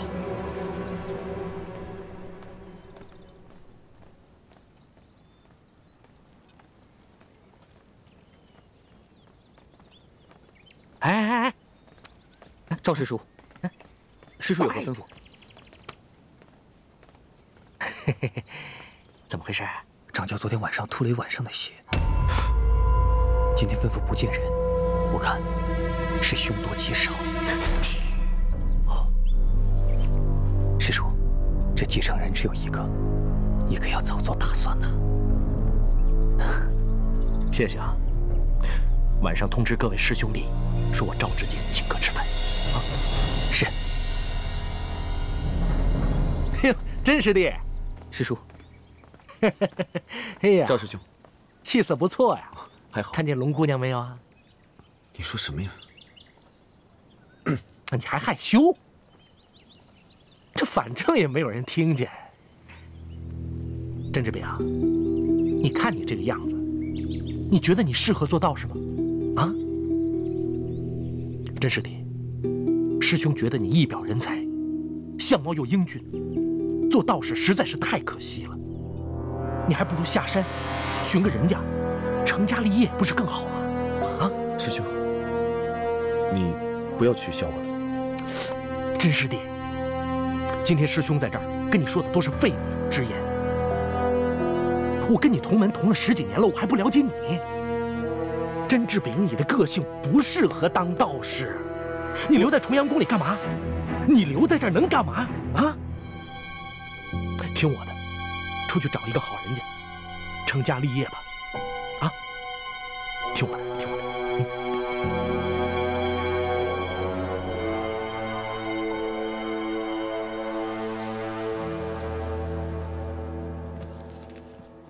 走这里，万无一失了吧？过儿，哟，姑姑，你在下棋吗？没有，随便玩玩的。过儿，你厌倦我了吗？啊？这哪儿跟哪儿啊？你不要不承认。要是你心里只有我一个，陪着我就够了，哪有心思想别的？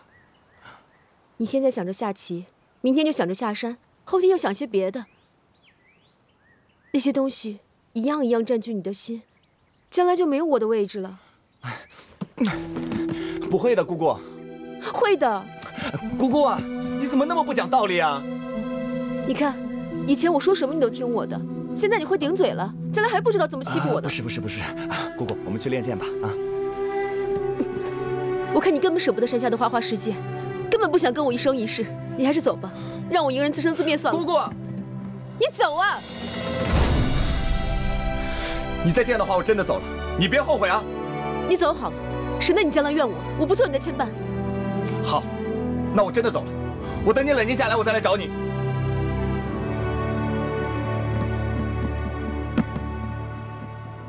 他真的走了，我该怎么办？怎么办？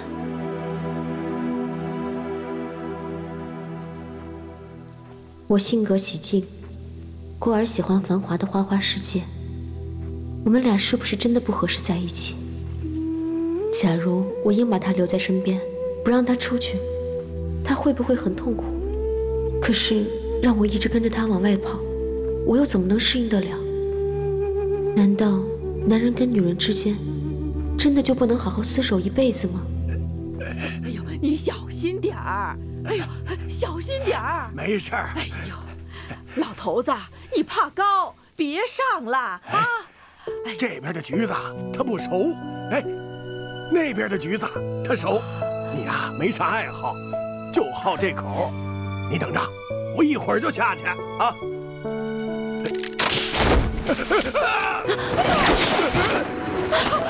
哎呦，你没事吧？啊，哎呦，没摔着吧？哎呦，没事吧？你可吓死我了！没事。小姑娘，谢谢你啊！谢谢了。他那么怕高，还为你摘果子，对你真好。听听，人家都说我对你好，你以后要对我更好点儿。你个老头子，我对你不好啊？好。你喜欢辣菜，我不喜欢，我还不是天天给你做着吃啊。你呀，是对我最好的了。要是过儿也对我这样就好了。知道了。哎呀，小姑娘，你说的是你的心上人吧？嗯。其实啊，这两口子过日子就得互相迁就。你忍让他一点，他忍让你一点，这样日子才能长长久久。老头子，咱们得回家做饭了。好，走。小姑娘，谢谢啊！谢谢了。原来相处之道是要互相迁就，难怪过儿那么喜欢花花世界，却还愿意陪我住在山上。既然如此，我为什么不能为他改变呢？我要去山下，好好学习他们山下人的生活。一帮蠢货，真是气死我了！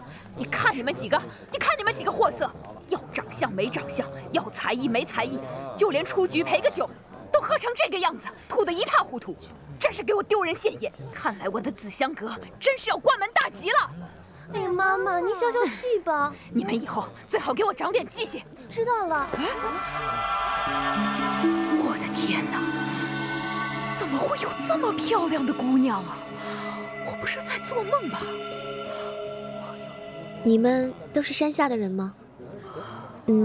我想学学山下的人怎么生活，可以教我吗？看来还是个厨，这下发财了。我在问你话，怎么不回答我？山下的人好奇怪啊！哎，姑娘，你想学山下人的生活是吗？你看前面就是我家，要不到我家去坐坐，先教你几样吧？啊，好。走。你呀，算是找对地方了。这是你们家啊？这不是龙姑娘吗？她怎么跑到妓院去了？